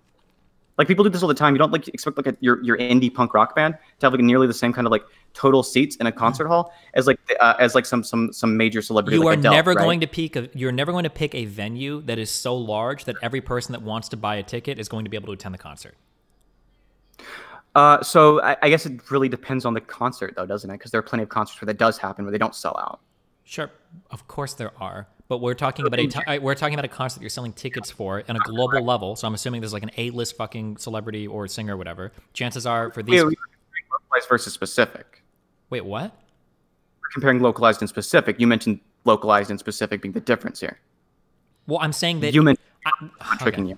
This is one of the reasons why I don't want to compare tickets to like consoles. Is because tickets are going like there is necessarily a limit in physical space for any concert. Yes, you can have a bigger venue, but even on the largest venues, like you're still not going to have enough seating for everybody that wants to attend. And you might not pick a larger venue for a variety of reasons. You don't know if you're going to sell that many tickets, like et cetera. Like they can only perform in certain areas. Yeah, or whatever. there are reasons why you wouldn't pick the larger venue. Like you don't think you'll have the demand for it, for example. So you're increasing supply to match demand, right? Well, but you can't do that, unfortunately, right? You can't. Well, you can only pick a concert hall once, but you can't change your supply afterwards. If too many people start buying tickets, it's very rare that you could be like, okay, well, I'm going to change our whole concert. We're going to go to a different area now, guys. Like you can't do that, right? It's harder to set prices on the spot than it would for a console. Wait, what?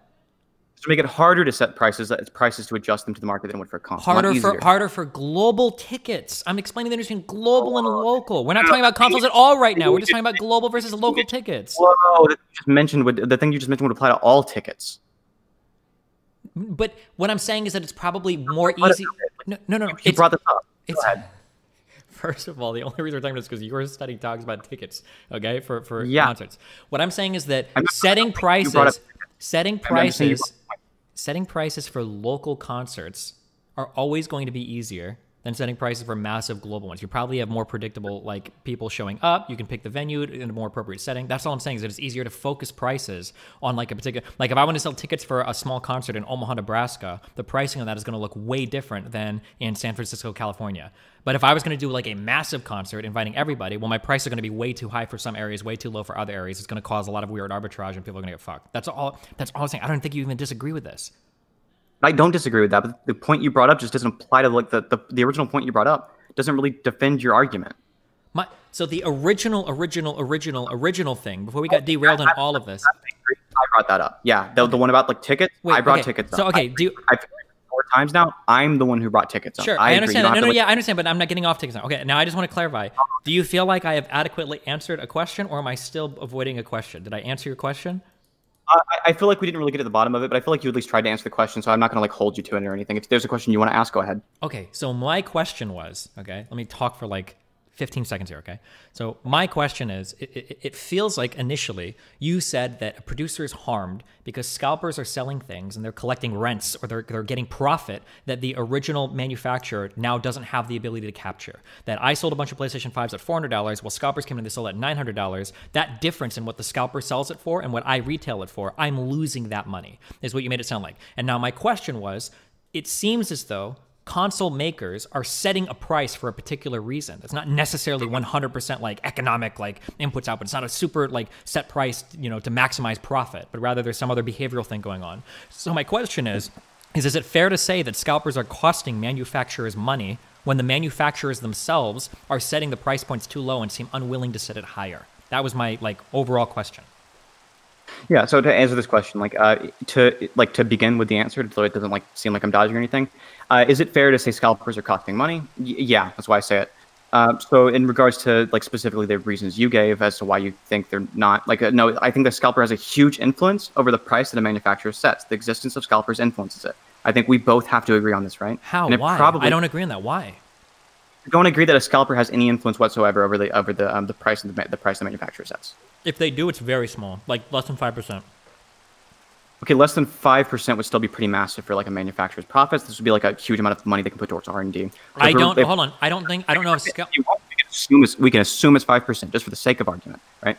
Scalpers aren't selling these for a 5% markup though. Scalpers are selling these for like 100 or 200% markup. If your interpretation of what I was saying is that like the manufacturers, like every single dollar that the scalpers make is a dollar the manufacturers have lost, I wouldn't say this. I'm saying that the manufacturers lose money, right? They're affected in a way that harms them, and it like decreases motivation in the future to create as good products because they don't have the same amount of incentive, right? Why do you think? Okay, so if consoles are being listed, okay, what is the retail of a PS5? Somebody tell me so I have the exact retail value. PS5 like for I think $399, okay, depending on which one you get. $499 sure, so if you're getting $400. So you're telling me that scalper, if I'm curious, if Sony were to retail the PS5 instead of $399, if they retailed it at $499, do you think that there would be a surplus of supply that they wouldn't sell out? They retail two versions of it. Okay, well, let's say every version is $399, or it's $399 and $499. If they retail these at $499 and $599, are you legitimately telling me that you think that these would not be sold out, that they would just be sitting on shelves unpurchased?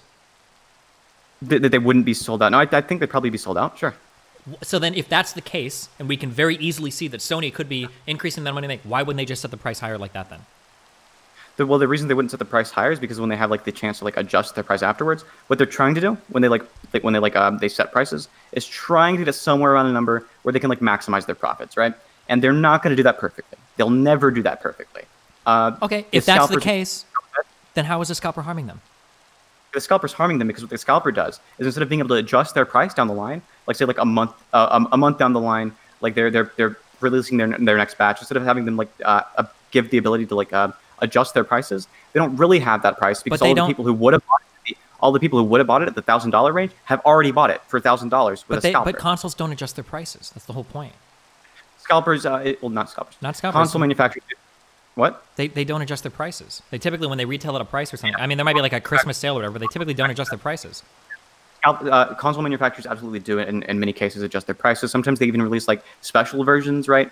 Where you can buy these special versions, they'll be more expensive. That is, hold on.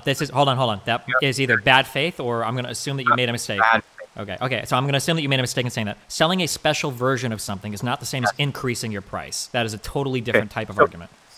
You can use selling a different version of something to justify an increase in price without doing much to change the object, and you can limit this increased price version to a more exclusive group of people without worrying about any of the negative PR backlash that you were talking about earlier, right? Sure. So why wouldn't they retail those products initially then if they were trying to capture all the money that scalpers are making? Why wouldn't they just do that? Because they couldn't possibly capture all the money that scalpers are making. So what they do is they wait until they realize that like, okay, we didn't set the price nearly well enough initially to maximize our profits for demand, because obviously there's a lot of people that demand it, and we could have gotten away with like a higher price. So now next time we like manufacture the next batch, we'll like release like the Halo 3 version of the Xbox 360, and this one will be like it'll be green. It'll But be the these same. things are planned. These things are planned way in advance. These things aren't done in response to market signals. Like these are planned like way in advance that they're gonna have some special edition, blah blah blah blah blah. Well, the special editions are absolutely done in response to market signals. Okay. I don't know how they're able to do that in response to market signals that don't exist yet when a lot of these things are announced before the initial console's even made available for sale. But special editions are sometimes announced just before the initial consoles are made available for sale, and the amount of special editions you manufacture versus like the normal consoles are like these are also decided on based on like predictions about the market. And then down the line, when you like change to when you like make another special edition, you adjust these based on like based on market indicators. I don't know why you think that the special editions are like somehow like removed from the market. It's absurd. It's not that they're removed from the market. You're making the argument that I would say is absurd, that the fact that scalpers buy these consoles on day one at high markups is precluding the manufacturers from making special edition consoles down the line. I think that's absurd. No, it changes the amount of special editions they make. Probably. I don't even think that's probably true. Here's why it would, right? If you're running a company, so let's say that you're Destiny, you're making the Destiny box 360, and there's a bunch of scalpers, and you see they're making a lot of money, and you see like, okay, I manufactured 50 special editions and like 200 of the normal ugly ones, right? The special editions, they justify that higher price tag. You're saying that these console people are doing this in response to what scalpers are selling for? I'm doing what in response to what scalpers are selling for? That they're pricing these special editions based on the scalping market? No, they're pricing the special editions based on like what they estimate the demand would be. So the scalpers if they're capable of estimating that demand and everything, why don't they just set their prices more appropriately on day one? They're not able to estimate the demand perfectly, right? Like, then how are they able to estimate that demand? Because they can use more of the extra information they have afterwards. If scalpers didn't exist, they would have more opportunities to change. How could you figure it out afterwards if there were no scalpers? How would you even know what somebody's willing to pay for a console? So you would know what people are willing to pay for a console based on like how many sold out, right? No, so how would that tell you? You wouldn't know for sure, but it could tell you information that you could use. In this case, okay, gotcha. I just want to update my prior argument then, because now, given your argument, you've given me a third party that's actually benefited by scalpers, and the manufacturers themselves are benefited by scalpers because scalpers give you more price signals in terms of what you can set a special edition console at. So that now you've given me a third party that are actually benefited by scalpers based on your own argumentation. I'm sure you think so, but you've given no reason as to why. Well, no, you gave me all the reasons why. You're telling me that console manufacturers apparently set future special edition prices that all happen to just be $50 or $100 exactly above the retail console for some reason.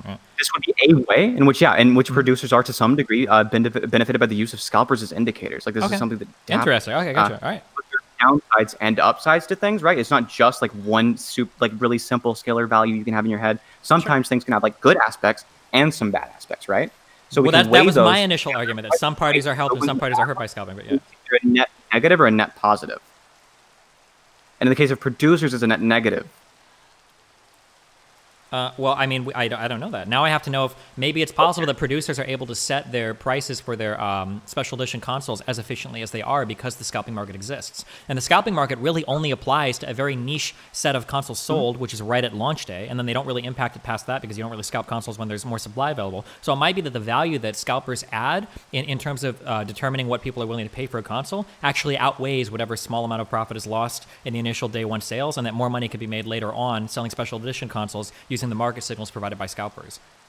So do you think the market signals provided by scalpers are like going to be the issue here is like the scalpers don't seem to just provide the market signals, right? Those are helpful. Those are super beneficial. I've mentioned that earlier. Sure. But the scalpers don't just provide the market signals. They also take up that part of that market niche, right? Yeah, but that market niche is only going to be on day one launches, which is going to be a minority of all the consoles ever produced. It's going to be a small minority of the consoles produced. Probably a minority of consoles that are produced are going to be ones that are sold scalped. They probably agree. But I don't think this adds value in any way. I think this harms the producer in some small way. Well, it's not, because you're telling me that it gives the producer appropriate prices to set their special edition consoles at, which seems to be very valuable. This is what benefits them, right? Destiny, there are other ways it harms them. I'm telling you about both, right? Well, what other ways does it harm them? So one, we have a very small percentage of consoles sold initially. They're going to lose profit on. Go ahead. The aspect of like they can look at like the prices that are set, use it as an indicator, which is helpful. They can also no longer have the market to sell themselves. They no longer have this market. Wait, what do you mean they no longer have the market to sell themselves? What do you mean? I'm trying my best to talk, but they don't have this niche market of people who just bought this like a console for like a huge markup who would otherwise buy the console like next time around. Well, but there's probably going to be a lot of people that will still buy it special edition version. There probably will be a lot of people who still buy the special edition, but there will be slightly less people, right? This Yeah, but harms the producer. slightly less is probably going to be taken care of by how efficiently console producers can set their future special edition consoles, knowing how exact those prices are from scalpers. Okay, that was an interesting counter argument, but I don't know why you brought it up. I just didn't know there was a third party held by scalpers. To be 100% frank, this whole tangent is ridiculous. I don't believe that console manufacturers set special edition prices related to scalping markets. Those prices seem to be almost completely arbitrary because they always happen to be like exactly $50 or $100 over like whatever the console was retailing at. I didn't just say that like when they release a new special edition that they might set them based on like scalping. I said that they also like change the production rates based on scalping. I mentioned a lot of other things that you shouldn't just like ignoring and throwing in the bus.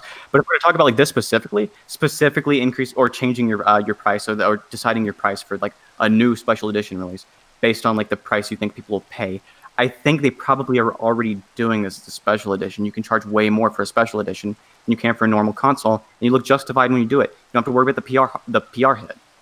Yeah, I just that still doesn't answer why they wouldn't just set the initial release consoles higher if you think there's so much money being lost to scalpers there. They don't know the initial demand, right?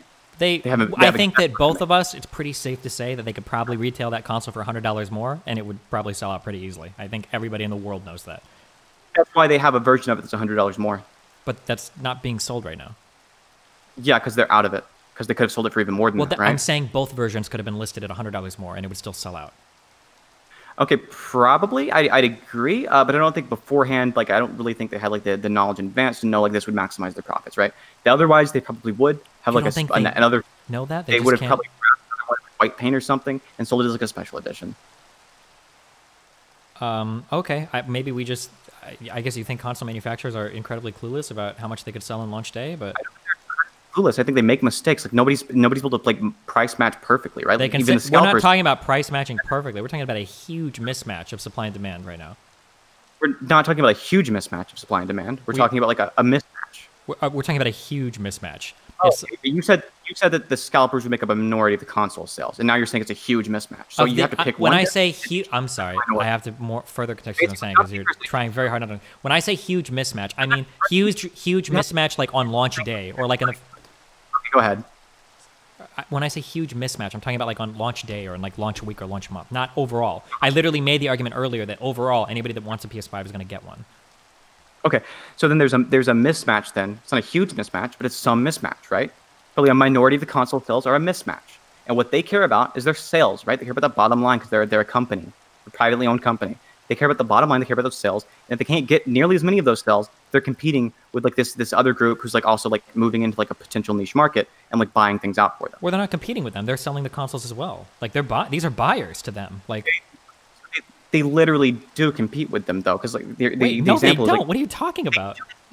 They absolutely do compete with pricing. So if I buy something from you and then I also am like reselling it at like a different price, like I could undercut you because you're competing with me again. Because like, I'm both the buyer. Scalpers are not undercutting Sony. I'm not saying they are. This is an example in which you can compete, right? You can compete while still being the buyer. You could also but if I'm the monopoly seller, that's not bad for me. If you're gonna buy from me and then you're gonna sell to undercut me, you can't undercut me when I have monopoly ownership of the good. What do you mean?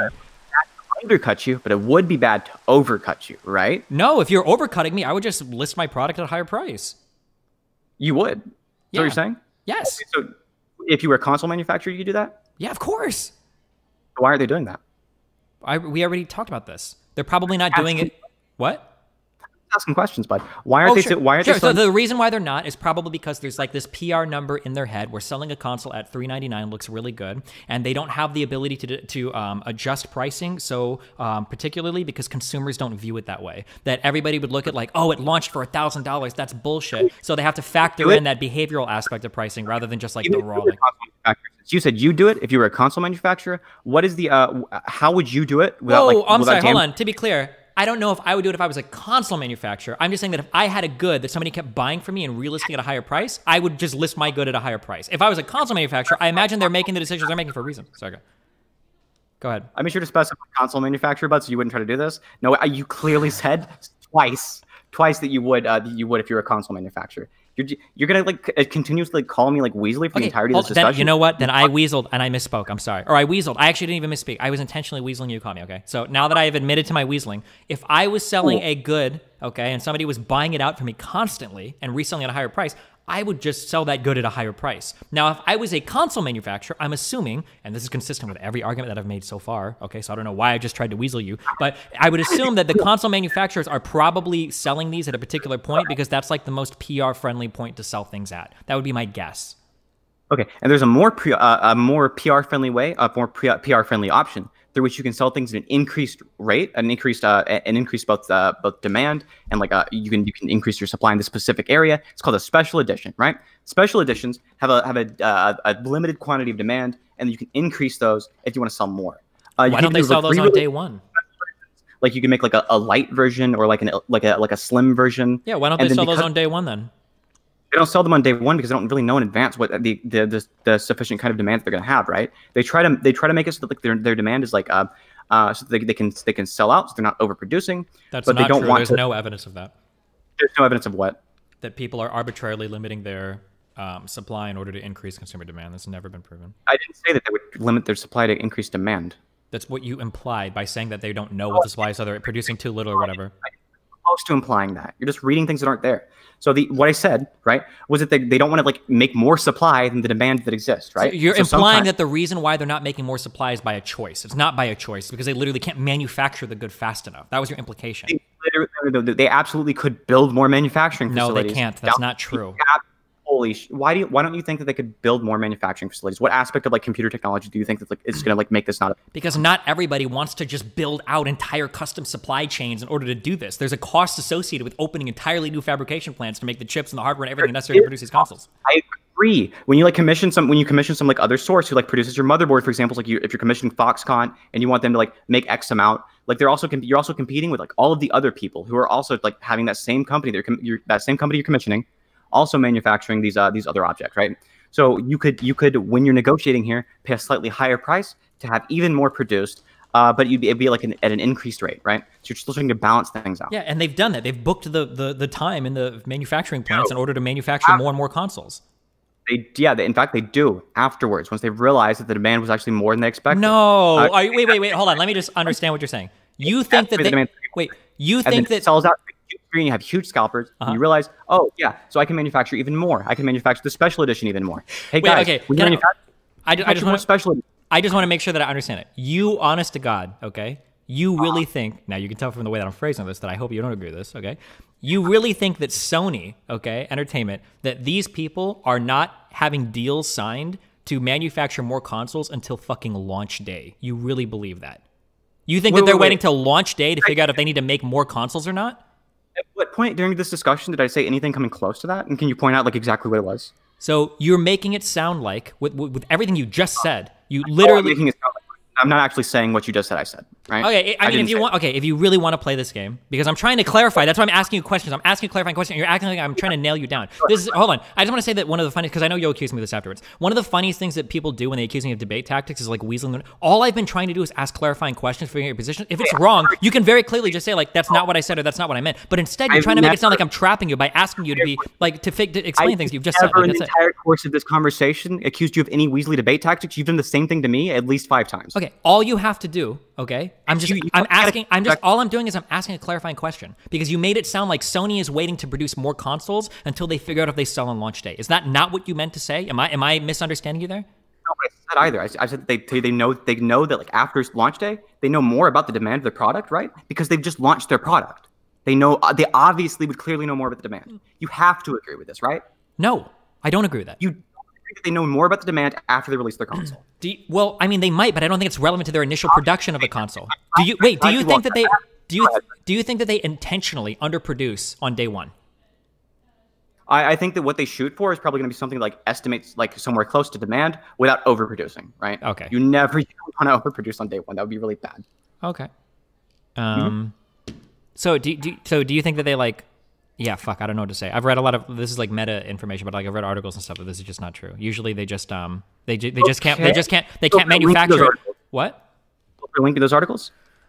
Sure. The most common argument has to do with Nintendo. So Nintendo, Artificial scarcity. That's the scary term that people use to describe this a lot.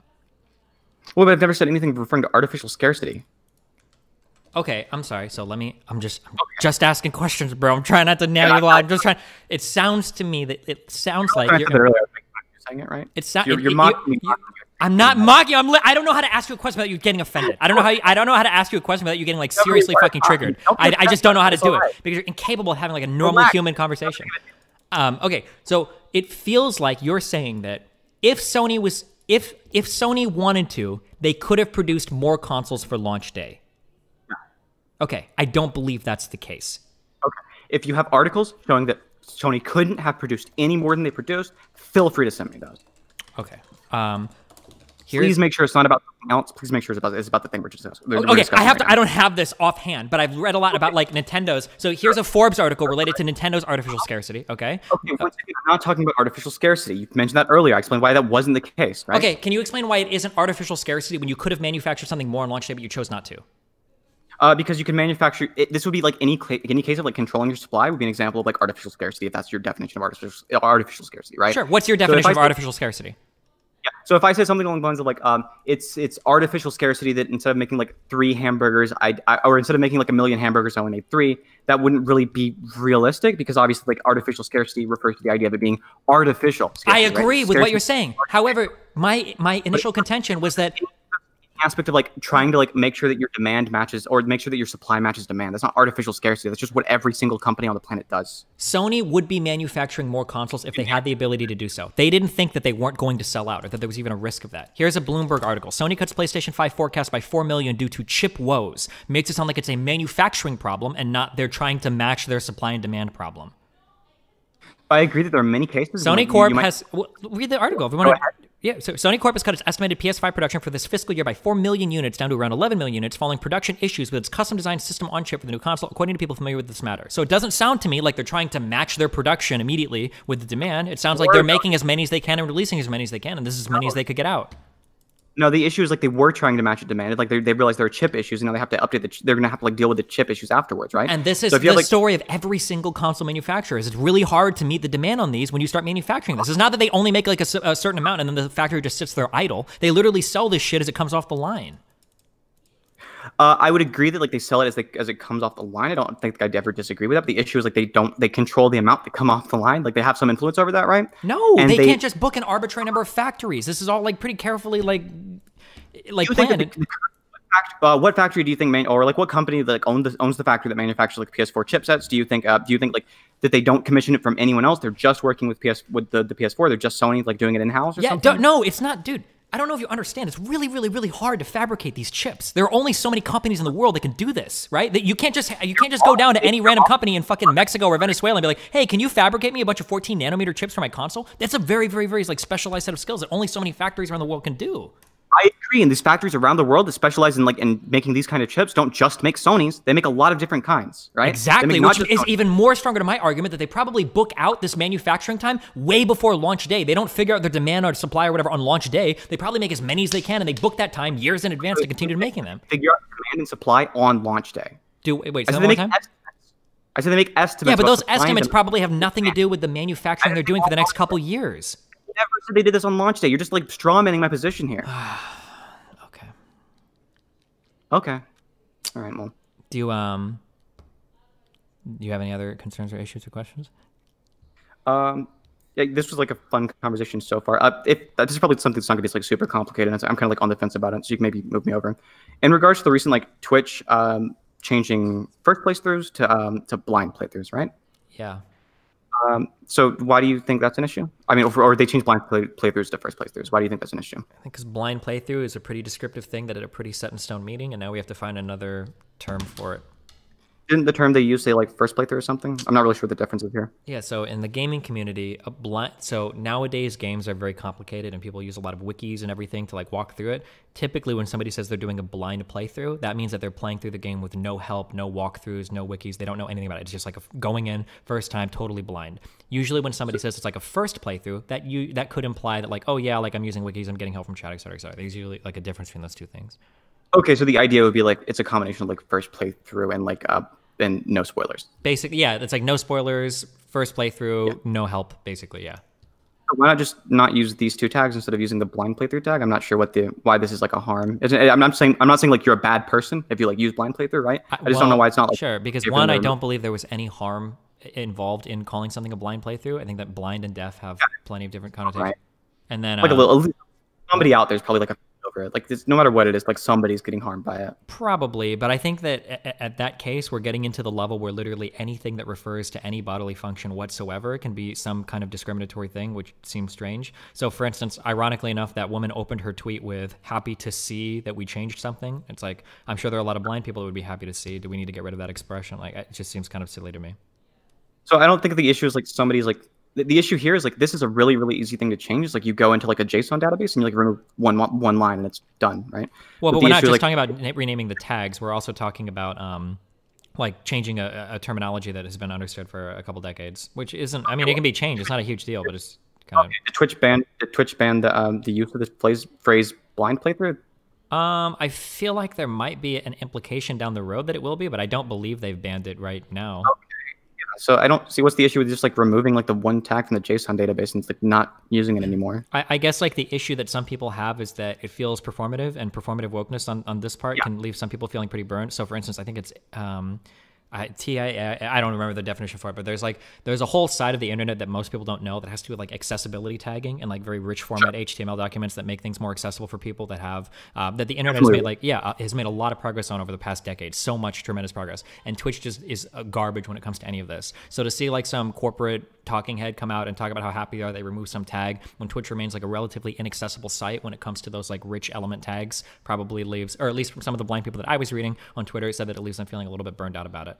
But yeah, that makes sense. Just why can't they why not pressure them to do this and use this as a lever to do that instead of like saying that like this in and of itself was like an oh my god kind of issue. It doesn't seem like a big deal. It's not a big deal. I don't think it's that big a deal. I don't think anybody is going to be severely impacted with it. It's just dumb. But like the problem is that anything you talk about on Twitter always seems like the end of the world and a big deal. Now, I'm not saying that I'm using you a lot. I don't mean you personally, but I mean like anytime like somebody mentions something on Twitter, like if I get on Twitter and it's like, I can't believe these fucking camera stands are so annoying now. Like people are like, oh my God, like is this that big a deal? Like, well, no, it's just annoying, right? I don't think the blind thing is like that annoying. It's just kind of a dumb thing. Okay, yeah, it seems like a lot of people are getting like super up in arms about it. And like I understand like it's performative wokeness, which is like any example of like a corporation being woke is going to be performative, right? Even if they fix the meta tags, which would be like actually helpful to like huge numbers of blind people. It would still be performative at the end of the day. So I don't. Well, but at the very least, like that's when I say performative. Usually, what I mean is it's like some sort of message that carries no function behind it.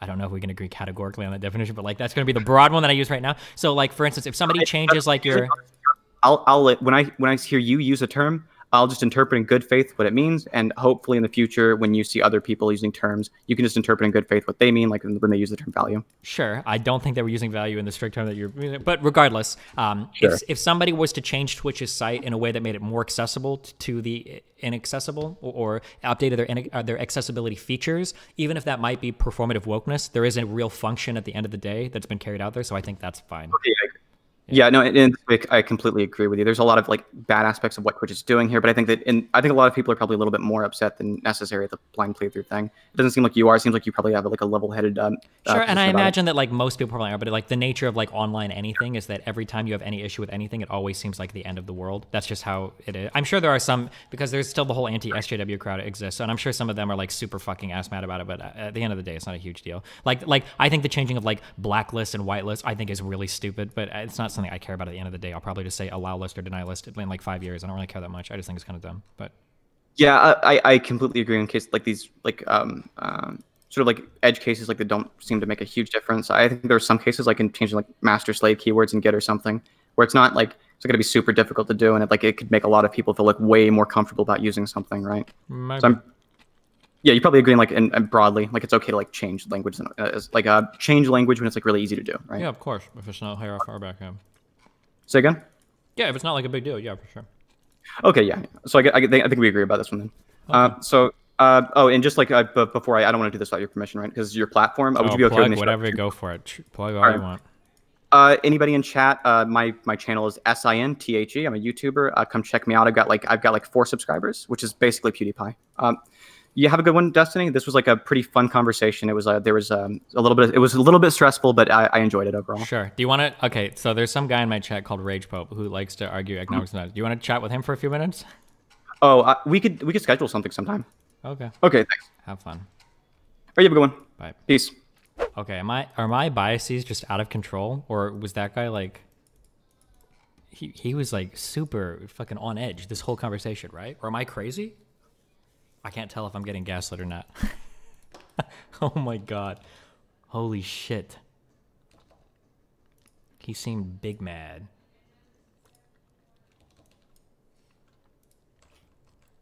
Hi, what's up? Sorry, I think you had to go. Yeah, don't worry about it. I guess I just don't even understand if he's even studying economics. It sounds like he's like a failed Marxist who's struggling his way through school trying to. Okay, let's calm down on the ad homs, okay? But, yeah, I don't know. Okay, so do you want me to like give like the actual take against scalping that I assume these lefties kind of want to? Sure, give us the actual, the steel man, the best version take against scalping. Go for it. Yeah, sure. So I'm going to tell you the sad story of Tiny Tim. So Tiny Tim was born into a poor family, and he has a defective leg, so he has to walk around on crutches. And his family is poor, so they put him to work as a chimney sweep from the age of 4. And because he's disabled, he gets paid a lot less than all of the other chimney sweeps. And so for the past 7 years, he's been sweeping chimneys, getting little bits of money every now and again, and saving up. And his whole desire in life is to buy a PS5 on launch day so he can play the new Spider-Man game. Now, what happens is he's got lung cancer and he's dying, and his only desire in life is to get this PS5. But when he goes to buy it on launch day, well, a corporate or a scalper buys it, sells it to a corporate lobbyist who gives it to Mitch McConnell to pay as a bribe for, the BP oil disaster in the Gulf. And so what's actually happening here is that the value to society Okay. So the value to society is different than the monetary value that he's able to pay, right? Sure.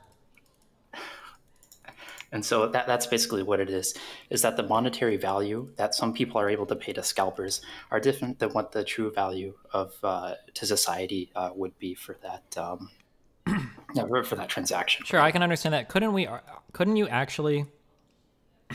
you in some ways argue that that would make it more beneficial to scalping? That scalping is only distributing products to the people that are most able or most willing to spend a large amount of money on it. And these people are more likely to utilize that good than some, right? Couldn't you just make that argument? Yeah, well, yes, that's exactly what's happening because everything's being measured in dollars, though. There's some things that are non-market that are kind of being lost in that transaction, right? So yes, you're 100% correct. When these scalpers are happening, they're getting or they're taking advantage of what essentially is a consumer surplus. So I can find like a graph to send you off of that. But basically, the idea is you have a down-sloping demand curve and an up-sloping supply curve, right? So at the end of the day, when Sony creates 500 million PlayStation 5s to sell, and there's demand for 500 million, the eventual equilibrium price for that will be $500 or whatever they're selling it at right now. Sure. But along the way, when they're only releasing, a million on day one, a million in the next month when that manufacturing comes through, well, there's a lot of consumer surplus that's not being met. So the scalpers are buying it at the $500 price that's set, and then they're selling it to the people with the highest consumer surplus. So from a market efficiency perspective, they're giving it to the people most able to pay that. But it's not necessarily to the consumers like Tiny Tim who have the most value from that PlayStation 5, right? Sure. Or we would say most social value, even though if Tiny Tim was truly going to die soon. It sounds like any PS5 year subscriptions or whatever are going to be wasted, but I understand what you're saying. Yeah. Wait, so here's something that I'm curious about, and I think I know the answer. I probably already said it. Why don't console manufacturers just mark up prices on day one so much? Is it just because of the PR shit, basically? Well, yeah. So there's some value into being seen as scalping. If you look at how much money the manufacturers make, like PlayStation and Xbox, most of it isn't on hardware sales. A lot of times they are like selling first-party game shit and everything, right? Yeah, so like every game that's developed and sold on your console, you're getting a cut. When you're paying for Xbox Live, you're getting a cut. When you buy all the premium currencies and games, they're taking a cut. There's, a ton of that going on. So the big thing with that, though, hold on. How do I turn off notifications on Twitch? I'm getting a bunch of phone follow us. On Twitch, I have no idea. Or not, well, I have OBS, and the follow notifications are. Give me a sec. Volume mixer. Just gonna turn OBS off. All right, there we go. I think that should do it. So wait, can you hear me now? Yeah, I can hear you. I just turned off OBS sound in my Gotcha. sound settings. So okay. So we're talking about the manufacturers selling it on day one. So there's only so many dollars that they can make from essentially price discriminating all the way down. So let's say day one, the first 1 million units would clear at $1,500, right? And then month 2, they would clear at $1,200. And then month 3, they would clear at $800. And then month 4, they clear at $600. They can estimate those curves pretty effectively. It's not going to be totally perfect. And if they overshoot in terms of price, well, then they can just knock the price down a bit every day. But the cost to them that they find is that there's a lot of ill will of like, oh, well, why are you charging me so much? And there's people that's going to be, it's PR, Yeah, right. And then, well, there's people that'll like choose to wait a little bit when that choice is made explicitly, right? So some people who would pay $1,500 to a scalper might say, oh, look at Sony's schedule of PS5 prices, right? Well, I'm willing to wait 2 weeks to save $300. But they don't think about it in the same kind of manner when the scalpers are the one listing it for $1,200 or $1,500. So you're saying that like if on day one a scalper's listing it for $800, but you would buy that, but if like Sony was listing something for like $1,100, and then like a week later they were listing it for $800, and then it was like a week later they were listing it for $500, you wouldn't wait, but you also wouldn't buy it from Sony because you feel like you're getting fucked, kind of. Yeah, well, because then you've explicitly made the time value of that money clear to the consumer, and then they can make like a better decision about it, right? Sure. And then they may think that, oh, well, the price is going to go down if I keep waiting. Whereas if they do it from the perspective of sorry. So right now, if they buy from a scalper, it's unknown when the supply of PS5s is going to increase and how much is going to be available, right? Right. Yeah. Exactly. But if Sony made like, if they had a transparent price schedule, then you would know that like every 2 weeks you're literally getting another $200 if you wait, right? Yes. Apparently they can't hear you. I don't know why. Anyways. Okay.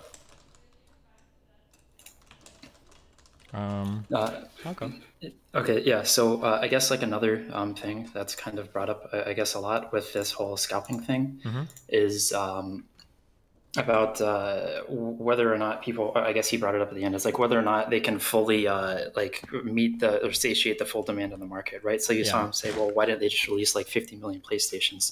So there's a few things with that. So there is a little bit of uncertainty about like demand, right? But for the most part, they know in the first year, they have a fairly accurate view of the consoles that they have. And then if they don't sell it in the first year, well, they'll still have some residuals that they'll sell out over the remaining years, and they can cut their contracts earlier. It costs a lot of money to build out these facilities, and it takes a lot of specialized knowledge, right? So in order to like build one of these manufacturing facilities, it costs like in the order of several $billion if they just wanted to say, oh, well, we want more on-demand production. And the market doesn't actually demand that many PlayStations on day one, as they would kind of need to build that. The second thing that they would kind of argue is, well, maybe they should wait until they make enough PlayStations so that there isn't scalpers. But at that time, you're essentially losing money to a deadweight loss, because you have to store all these PlayStation 5s in warehouses, and warehouses cost money to build. It takes money to like keep transport them in and out, and it's like a whole other type of like chain to your distribution or whatever. That's probably going to be annoying as fuck to manage. Yeah. It's a huge pain in the ass to manage, and then it's also like it just costs society money, right? What value does society get from leaving PlayStations in a warehouse, so to speak? Like, there's no utility from people like utilizing them at that point, right? Or at least you can argue if someone has a PlayStation, well, at least somebody's having fun, rather than just like leaving it locked up. A lot of the, I guess another big problem that people have with the release schedule, or I guess that they advocate for, is for the manufacturer to be able to price discriminate. Well, in other contexts, they argue explicitly against that, right? So if we look at pharmaceutical companies, they do a lot of this price discrimination as well, right? Or they say with insurance companies, kind of, and people paying cash, or what do you mean? Well, yeah, that and within like other across borders and Oh, like across countries countries as too. well, True, right? true. Yeah, so like let's say that you have like an American insurance company. Well, they'll pay a fuck ton of money for your drug, so you're going to sell it to them for $500,000 a dose, right? And then, man, drugs sure are hell of expensive here in America. But if you're like rich in America and you don't have insurance, well, they'll probably sell it to you for like $50,000 a dose, right? Sure. And then if you're very poor in America, then there's programs that these pharmaceutical manufacturers that have that say, hey, we'll make sure you get this drug that you need for free. And then you do it the same thing. You go over to Europe, right? So Europe, instead of selling their government healthcare programs, the drug for $500,000, well, they'll sell it to them for $20,000 because $20,000 is still a profit towards the cost of manufacturing. And then if you go to somewhere like India or China or Russia or any developing nations, well, then the drug may cost like $50 there, $20 because they're able to price discriminate and kind of capture that whole consumer surplus curve, right? Yeah. Yeah. Even more relevant, Steam does this as well, right? Or they used to, or different platforms would price games differently based on the region. And then people are getting really ass mad because certain companies, I think GOG, something, Green Man Gaming, and I think there's another big company that does, but they would like buy up copies from like fucking Lithuania or some shit, and then they would sell it to like Western countries and shit at like, because they were being sold in smaller countries or whatever, they were being sold at a massively discounted rate so that people could afford it. Galaxy of Gaming, maybe. Oh, and G2A as well. Yeah. Yeah, so that's like a thing. And I mean, there's still like regional pricing discrimination between games, right? So Steam does this in Russia because their currency is worth so little. Russian consumers choose to pirate games rather than paying $60 because that's like weeks or months of income, right? I don't think Russia's that far behind the USD, no? Is that true? For the very poorest of the poor. What is the median? Is the median income in Russia? Wait, not GDP per capita. That doesn't say anything. What is the median income in Russia? There's no way that it's like. Is it really that much lower than it? Would it have to be like 30K? It's about $12,000. They got really screwed after the 2008 recession. Damn. Like even like the median Russian is making I don't know, minimum wage is what, 18,000 a year, so they're making 2/3 of minimum wage. Interesting. Yeah, so instead of paying $60 per game, they'll choose to pirate. Yeah, but if they region lock the game, then the Russians will pay their equivalent of $60, and so they'll get a lot more out of it. They just make it so the keys are bound to the Russian region. Yeah. Yeah. What's up, Moody Cakes? Not much, just hanging out. Oh yeah. Are you ready to come help us finish this mod pack? Oh yeah? You almost done? Almost. I've got a few achievements left. Fuckers, dude. Well, hello there, Dan. Well, I just wanted to come in and hear you guys talking about scalping. I think I already solved this issue. Sony should have just released, before they released the PS5 for 3 months, they released the Doctors Without Border Special Edition PS5 for those 3 months that cost $1,500. Yeah. And then they just gave guaranteed ones. And then they just gave $1,000 profit each time to Doctors Without Borders. And who's going to be able to bitch about that? I don't know why they wouldn't just get like the fucking CEO to walk around the factory with some dumbass sticker and put first edition on like the first batch of console and just sell those at like $1,500 each. Like, why not? I don't know. I understand it's probably just like a PR thing, right? Like. Yeah, so you did, look bad, yeah. Like you can set the upper price on scalping too, can't you? Right. So if a normal PS5 is $500, you go out and for 3 months you release the Doctors Without Border edition for like $800, and you put out as many as you can, and then you kind of know the upper price of what people are going to pay for the regular PS5. You can also look at historical launches of past consoles, right? So when you're looking for like the PS5 launch date. So like, well, let's look at what happened when we launched the PS4 and the 3 and the 2 and the 1, and what did Microsoft's latest launch look like, right? What does Nintendo's launch look like? You can use these to build accurate pricing models as to what prices the market will accept. And even if you overshoot on the price and you don't sell as many as you can, but you still have that inventory that you can reduce the price down, right? Are you sure this wouldn't fuck up like the PS4 launch? So for example, say the PS4 was priced at $1,000. I'm pretty sure a lot less people would buy it, not because the price was expensive, but because it puts a bad taste in their mouth. Well, yeah, that's part of why they're probably priced that's the why way it's they like are, at 400. Yeah. Yeah, and you can kind of see this in ticket sales, right? So a lot of these bullshit fees and everything is basically kickbacks to the arena holders, but they pass off the negative, the ill will essentially to like Ticketmaster, right? So Ticketmaster is the one. A lot of these companies have like explicit agreements with Ticketmaster as well, right? Where they actually like reserve part of their stock. Oh, yeah, they do. They give it to Ticketmaster in exchange for a big cutback in that scalping price, but they're able to pass off that extra now or the negative ill will onto Ticketmaster. People get mad at Ticketmaster even though they literally have first-party contracts with the initial ticket sellers. Yeah. Mm-hmm. And the companies would be like, well, or well, like the bands would be like, well, it's not our fault. The Ticketmaster does that. Da, da, da. Yeah, exactly, because people are idiots. So. Huh. I think Dan's idea was good though. You know what? Well, you know because you don't have know. them for $1,500, $1,000 goes to charity or whatever, and it like puts a upward balance on the scalping. I don't know. I think that was good, Dan. I mean, how can you yell at Sony for that too? They could say, we're doing this to curb scalping, and we're helping a good cause, and yeah, good PR. Yeah, some good shit. Exactly. Well, I think the brand risk is like what they would do is they wouldn't ever want to be the first person because no one actually knows how the consumers would react, right? If they would know for certain that they could get away with that price discrimination, cut out scalpers. Doesn't that work? Sorry? Isn't that what like focus test groups are for? Like to figure out how the consumers would react? Sure, yeah. They aren't always perfect because companies make some yeah. astoundingly stupid fucking decisions sometimes. Yeah, and even if the consumer test group thinks it's okay, like the market as a whole might not react that way, right? You don't know if there's going to be like one bad story or something. A hit piece, yeah.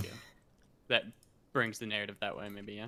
Mm-hmm. Actually, maybe no. It's better across the board because all that profit that would have potentially, like, I guess right now we know roughly what the value of a PS5 should be, right? People are willing to pay around $1,500, yeah. or sorry, $1,000 right now, right? I think a little bit higher for some, but that's the value right now of PS5s. You kind of, yeah. I mean, I'd rather that delta between the price that you pay at Best Buy and that would go to Doctors Without Borders versus going to, just some fucking... Yeah, sure. And if you wanted to take that argument through, well, then Sony should never release any consoles at all to any physical retailers, right? Because each one of those retailers who sells a PS5, they're getting a slice of the money, right? Well, they're not adding any value either, because Sony could just like ship it to you. Actually, they should now, they don't, right? I don't think they get money. I know that sounds weird. I don't think you make money. No, I don't think they make money on selling them. I think they sell a lot of these big ticket items that bring people into the stores.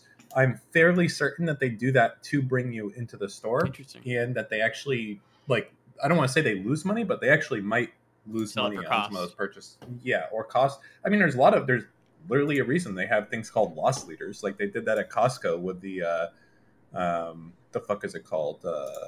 Those chickens that they sell, like the rotisserie chickens. Yeah, like they lose money. So it's not like they're making profit on it. But people come in for those rotisserie chickens, exactly. And they buy a bunch of other shit. Well, it's just like selling a console. They lose money on the consoles, but they make money eventually because people buy fucking games, right? Yeah, right. So I don't give a shit if they sell it to whatever. In fact, I don't care about this argument at all. It's stupid. The only reason it's awesome is because it pisses people off so much because the only thing they hate more than landlords are scalpers. But did you see? I was getting quote tweeted by some fucking Harvard professor on my scalping tweet. He's like, "Do people really do this or whatever? Or is this normal?" Wait, do you have any idea what I'm referring to? Nope. No. Oh, fuck you. You guys don't watch my tweet. Oh, I tweeted out earlier that me and Melina were having a big argument because Melina says that in Europe they only tip their landlords, or they tip their landlords 15%. And I said you should only tip 5 to 10% max. But Melina was saying it was because rent was cheaper in Europe. They tipped higher percentages. So what do you guys think? That's a good meme. And then people, I got a lot of quote tweets pretty mad at me about that one. I thought it was pretty funny. Wait, people thought that was serious? Yeah. I'm telling you, it's not. Your landlord. It's frisky business being in the landlord gamer scalper business. Right it's about as spicy as it can possibly get. Yeah. To be in that space. I mean, just hold on to your hats if you're going in there, all right? Oh my goodness. Oh, there's a new, you know how they have the Love for Landlords subreddit? Yeah. They have the Love for Scalpers one now. And it's fucking really good. Oh no. Oh god. It's really, really good. You go in there and it's like, what's up, fellow scalper chads today? I sold a box to someone for $800. Here's the conversation where they get really mad when they find out there's no PS5 in it. Oh, shit. Remember to hit that like and subscribe, and don't forget the notification bell so that my videos show up right in your feed.